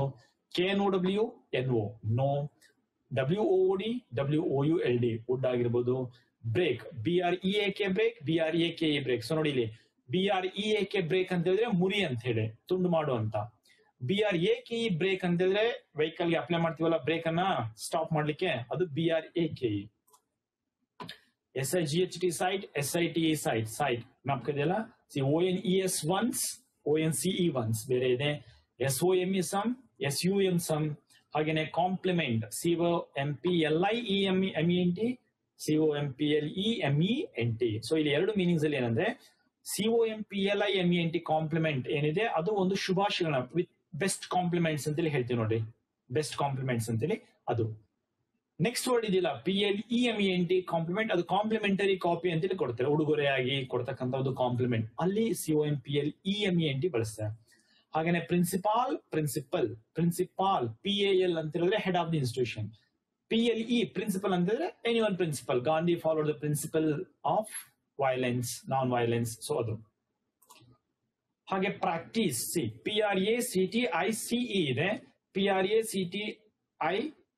Actually ಅದು ಎರಡು ಸೇಮ್ ಬಂದಿದೆ, ಅಲ್ಲಿ ವರ್ಡ್ ಸ್ಪೆಲ್ಲಿಂಗ್ ಚೇಂಜ್ ಆಗುತ್ತೆ. PRACTICE ಪ್ರಾಕ್ಟೀಸ್, ಎರಡು ಕೂಡ ಸೇಮ್ ಮೀನಿಂಗ್. ಆದರೆ ಏನ್ ಡಿಫರೆನ್ಸ್ ಅಂದ್ರೆ PRACTICE ಬಂದ್ರೆ ಅದು noun form, noun form. PRACTISE ಬಂದ್ರೆ ಅದು ವರ್ಬ್ ಫಾರ್ಮ್ ಆಗಿರುತ್ತೆ, ವರ್ಬ್ ಫಾರ್ಮ್. ಅಷ್ಟೇ ಡಿಫರೆನ್ಸ್ ಅಲ್ಲಿ. ಇಲ್ಲಿ ನೋಡಿ STORIES ಸ್ಟೋರೀಸ್, ಸ್ಟೋರಿ, ಸ್ಟೋರೀಸ್ ಕತೆಗಳು. ಓಕೆ, ಅದನ್ನ STOREYS ಸ್ಟೋರೀಸ್ ಅಂತ ಬಂದ್ರೆ ಮಲ್ಟಿ ಸ್ಟೋರಿಡ್ ಬಿಲ್ಡಿಂಗ್ ಅಂತೇಳಿ ಕರಿತೆ, ಮಹಡಿ ಅಂತ ಅರ್ಥ ಬರುತ್ತೆ. ಸ್ಟೋರಿ STOREY ಅಂತ ಬಂದಾಗ ಮಹಡಿ ಅನ್ನೋ ಅರ್ಥ ನಿಮಗೆ ಬರ್ತಾ ಹೋಗುತ್ತೆ. ಓಕೆ, ಸೊ ಈ ರೀತಿ ಅನೇಕ ಶಬ್ದಗಳು ನಿಮಗೆ ಸಿಗ್ತಾ ಹೋಗುತ್ತೆ. ಅವುಗಳನ್ನ ಲಿಸ್ಟ್ ಔಟ್ ಮಾಡಿ, ಬರೀ ಲಿಸ್ಟ್ ಔಟ್ ಮಾಡಿದ್ರೆ ಸಾಲದು, ಯಾವ ಶಬ್ದಕ್ಕೆ ಯಾವ ಮೀನಿಂಗ್ ಬರಬೇಕು ಅನ್ನೋದು ಕೂಡ ಇಂಪಾರ್ಟೆಂಟ್ ಆಗಿರುತ್ತೆ. ಓಕೆ, ಅವುಗಳ ಪರಿಚಯ ನಿಮಗೆ ಇರಲಿ. So next point of discussion is prefix. ಇದು ಆಪ್ಷನಲ್ ಒನ್, ಕ್ವಶನ್ ಬರಬಹುದು ಅಥವಾ ಬರದೇ ಇರಬಹುದು. The words which are used before any word to make it on opposite word. ಒಂದು ಶಬ್ದದ ಮುಂದೆ ಪ್ರಿಫಿಕ್ಸ್ ಅಂತ ಹೇಳ್ತೇವೆ, ಪ್ರಿಫಿಕ್ಸ್, ಹೌದಲ್ವಾ? ಸ್ವಲ್ಪ ಮುಂದೆ ಹಾಕ್ತಾ ಹೋಗ್ತೇವೆ. ಹಾಕೋದ್ರಿಂದ ಏನಾಗುತ್ತೆ, ಶಬ್ದ ಆಪೋಸಿಟ್ ವರ್ಡ್ ಆಗಿ ಚೇಂಜ್ ಆಗ್ತಾ ಹೋಗುತ್ತೆ. ಸೊ ಯಾವೆಲ್ಲ ಪ್ರಿಫಿಕ್ಸ್ ಇದೆ, ಸಚ್ ಆಸ್ ಇರ್, ಇನ್, ಅನ್, ಮಿಸ್, ಇಲ್, ನಾನ್, ಆಂಟಿ ಎಕ್ಸೆಟ್ರಾ. ಈ ತರದ ಶಬ್ದಗಳು ನಿಮಗೆ ಬರ್ತಾ ಹೋಗುತ್ತೆ. ಇಲ್ಲಿ ಕೆಲವಷ್ಟು ಎಕ್ಸಾಂಪಲ್ಸ್ ಅನ್ನ ನಾನು ಕೊಟ್ಟಿದ್ದೀನಿ ನೋಡಿ. ಕರೆಕ್ಟ್, ಇನ್ಕರೆಕ್ಟ್ ಆಗಿರ್ಬೋದು, ರೆಗ್ಯುಲರ್, ಇರ್ರೆಗ್ಯುಲರ್, ಹಾಗೇನೆ ಗೈಡ್, ಮಿಸ್ ಗೈಡ್, ಈ ರೀತಿ ಬರ್ತಾ ಹೋಗುತ್ತೆ. ಓಕೆ ಮಕ್ಕಳೇ, ಒಂದು ವಿಷಯ ನೆನಪಿರ್ಲಿ ನಿಮಗೆ, when you are attending these prefixes, so be aware of the word. ಅಲ್ಲಿ ಕೊಟ್ಟಿರ್ತಕ್ಕಂಥ ವರ್ಡ್ ಅದು ನೌನ್ ಫಾರ್ಮ್ ಅಲ್ಲಿ ಇದೆಯಾ, ವರ್ಬ್ ಫಾರ್ಮ್ ಅಲ್ಲಿ ಇದೆಯಾ ಅನ್ನೋದು ನೆನಪಿರ್ಲಿ. ಓಕೆ, ಯಾಕಂತ ಹೇಳಿದ್ರೆ ಕೆಲವಷ್ಟು ವರ್ಡ್ಸ್ ಫಾರ್ಮ್ ಚೇಂಜ್ ಆದಾಗ ಅದರ ಪ್ರಿಫಿಕ್ಸ್ ಕೂಡ ಚೇಂಜ್ ಆಗುತ್ತೆ. ಫಾರ್ ಎಕ್ಸಾಂಪಲ್ ರೆಸ್ಪೆಕ್ಟ್ ಅನ್ನೋ ವರ್ಡ್ ಇದೆ. ರೆಸ್ಪೆಕ್ಟ್ ಏನ್ ಬರೀತೀರಾ ನೀವು? ಪ್ರಿಫಿಕ್ಸ್ ಅನ್ನ ಕಮೆಂಟ್ ಮಾಡಿ ಬಾಕ್ಸ್ ಅಲ್ಲಿ. ರೆಸ್ಪೆಕ್ಟ್ ಇರ್ರೆಸ್ಪೆಕ್ಟ್ ಬರ್ದಿದ್ದೀರ ತಾನೆ? ತಪ್ಪು. Respect disrespect. Disrespect noun form ಅನ್ನ. ರೆಸ್ಪೆಕ್ಟಿವ್ ಅಂತ ಬಂದ್ರೆ irrespective. So he treated every one irrespective of their caste religion ಅಂತ ಹೇಳ್ತಾರೆ. Irrespective, respective, irrespective, respect, disrespect, ಈ ರೀತಿ. ಅರ್ಥ ಆಗ್ತಿದೆಯಲ್ಲ? ಸ್ಯಾಟಿಸ್ಫೈಡ್ ಏನ್ ಬರ್ದ್ರಿ? ಕಮೆಂಟ್ ಮಾಡಿ. ಸ್ಯಾಟಿಸ್ಫೈಡ್ ಏನ್ ಬಂದಿದೆ? Unsatisfied, dissatisfied. Satisfied, unsatisfied, satisfaction, dissatisfaction. Noun form. Satisfaction ಅನ್ನೋದು ನೌನ್ ಫಾರ್ಮ್, ಹಾಗಾಗಿ ಡಿಸ್ಸ್ಯಾಟಿಸ್ಫ್ಯಾಕ್ಷನ್ ಅನ್ನೋದು ಬರ್ತಾ ಹೋಗುತ್ತೆ. ಓಕೆ, ಈಗ ಕೆಲವಷ್ಟು ಎಕ್ಸಾಂಪಲ್ಸ್ ಬರುತ್ತೆ, ನೋಡೋಣ ಹೇಗೆ ಆನ್ಸರ್ ಮಾಡ್ತೀರಾ ಅಂತ. ಕಮೆಂಟ್ ಬಾಕ್ಸ್ ಆನ್ಸರ್ ಮಾಡ್ತಾ ಹೋಗಿ. ಸೊ ಮಾರಲ್ ಏನ್ ಬರ್ದೀರಾ? immoral, right? Honest, dishonest. Literate, illiterate. Obey, disobey. Respect, irrespect badra matte hai, it is disrespect. Spelt, misspelled, misspelled. ಅಂದ್ರೆ ಉಚ್ಚಾರಣೆ ತಪ್ಪು ಉಚ್ಚಾರಣೆ, misspelled. Violence, non-violence. Possible, impossible. Agree, disagree, disagree, agree, disagree. Certain, ಏನ್ ಬರುತ್ತೆ ಸರ್ಟನ್ಗೆ? Uncertain. Life is uncertain ಅಂತ ಹೇಳ್ತೀನಿ, ಅನಿಶ್ಚಿತವಾಗಿರ್ತಕ್ಕಂಥದ್ದು, uncertain. Okay, so ಈಗ ಅನೇಕ ಶಬ್ದಗಳು ಪ್ರಿಫಿಕ್ಸ್ ಅಲ್ಲಿ ಬರ್ತಾ ಹೋಗುತ್ತೆ, ಅವುಗಳನ್ನ ನೋಟ್ ಡೌನ್ ಮಾಡ್ಕೊಂಡು ಪ್ರಾಕ್ಟೀಸ್ ಮಾಡ್ತಾ ಹೋಗಿ. ಹಾಗೇನೆ ಸಫಿಕ್ಸ್ ಅಂತ ಬಂದ್ರೆ, ಸಫಿಕ್ಸಸ್ are the words which are used after. Prefix ಅಂದ್ರೆ ಮುಂಚೆ ಬಳಸ್ತೇವೆ, ಸಫಿಕ್ಸ್ ಅಂದ್ರೆ ಆ ಶಬ್ದ ಆದ ನಂತರದಲ್ಲಿ ಬಳಸ್ತಾ ಹೋಗ್ತೇವೆ. ಓಕೆ, ಯಾಕೆ ಇವುಗಳನ್ನ ಬಳಸ್ತೇವೆ ಅಂತ ಹೇಳಿದ್ರೆ, to change its form from verb ಇಂದ noun form ಆಗಿನೋ, adverb form ಆಗಿನೋ, adjective form ಆಗಿನೋ change ಮಾಡ್ಲಿಕ್ಕೆ. ಫಾರ್ ಎಕ್ಸಾಂಪಲ್ ನೋಡಿ, ಎಕ್ಸಾಮ್ ಅಂತ ಇದೆ. Okay, exam, ಎಕ್ಸಾಮಿಂಗ್, examiner, examination. 4 words ನ ಚೇಂಜ್ ಅಂದ್ರೆ ಆಡ್ ಮಾಡೋದು. ಎಕ್ಸಾಮ್ ಇತ್ತು, ಅದಕ್ಕೆ INE ಹಾಕಿ ಎಕ್ಸಾಮಿನ್ ವರ್ಬ್ ಫಾರ್ಮ್ ಮಾಡಿದೆ, ಅದಕ್ಕೆ ಮತ್ತೆ R ಅನ್ನ ಸೇರಿಸಿ ಎಕ್ಸಾಮಿನರ್ ನೌನ್ ಫಾರ್ಮ್ ಅನ್ನ ಮಾಡಿದೆ. ಹಾಗೇನೆ NATION examination again noun form change ಆಗ್ತಾ ಹೋಗುತ್ತೆ. ಅವುಗಳನ್ನ ನಾವು ಸಫಿಕ್ಸ್ ಅಂತೇಳಿ ಕರಿತೇವೆ. Such as Ness, made, full, less, ION, TION, SION, OUS, ER, OR ಹೀಗೆ ಆಡ್ ಮಾಡ್ತಾ ಹೋಗ್ತೇವೆ. ಈ ರೀತಿ ಆಡ್ ಮಾಡೋದ್ರ ಮೂಲಕ ಆ ಫಾರ್ಮ್ ಅನ್ನು ನಾವು ಚೇಂಜ್ ಮಾಡ್ತಾ ಹೋಗ್ತೇವೆ. ಓಕೆ, ಕೆಲವಷ್ಟು ಎಕ್ಸಾಂಪಲ್ಸ್ ಅಲ್ಲಿ ಕೊಟ್ಟಿದ್ದೀನಿ ನೋಡಿ. Poisson, poisonous. Fear, fearless.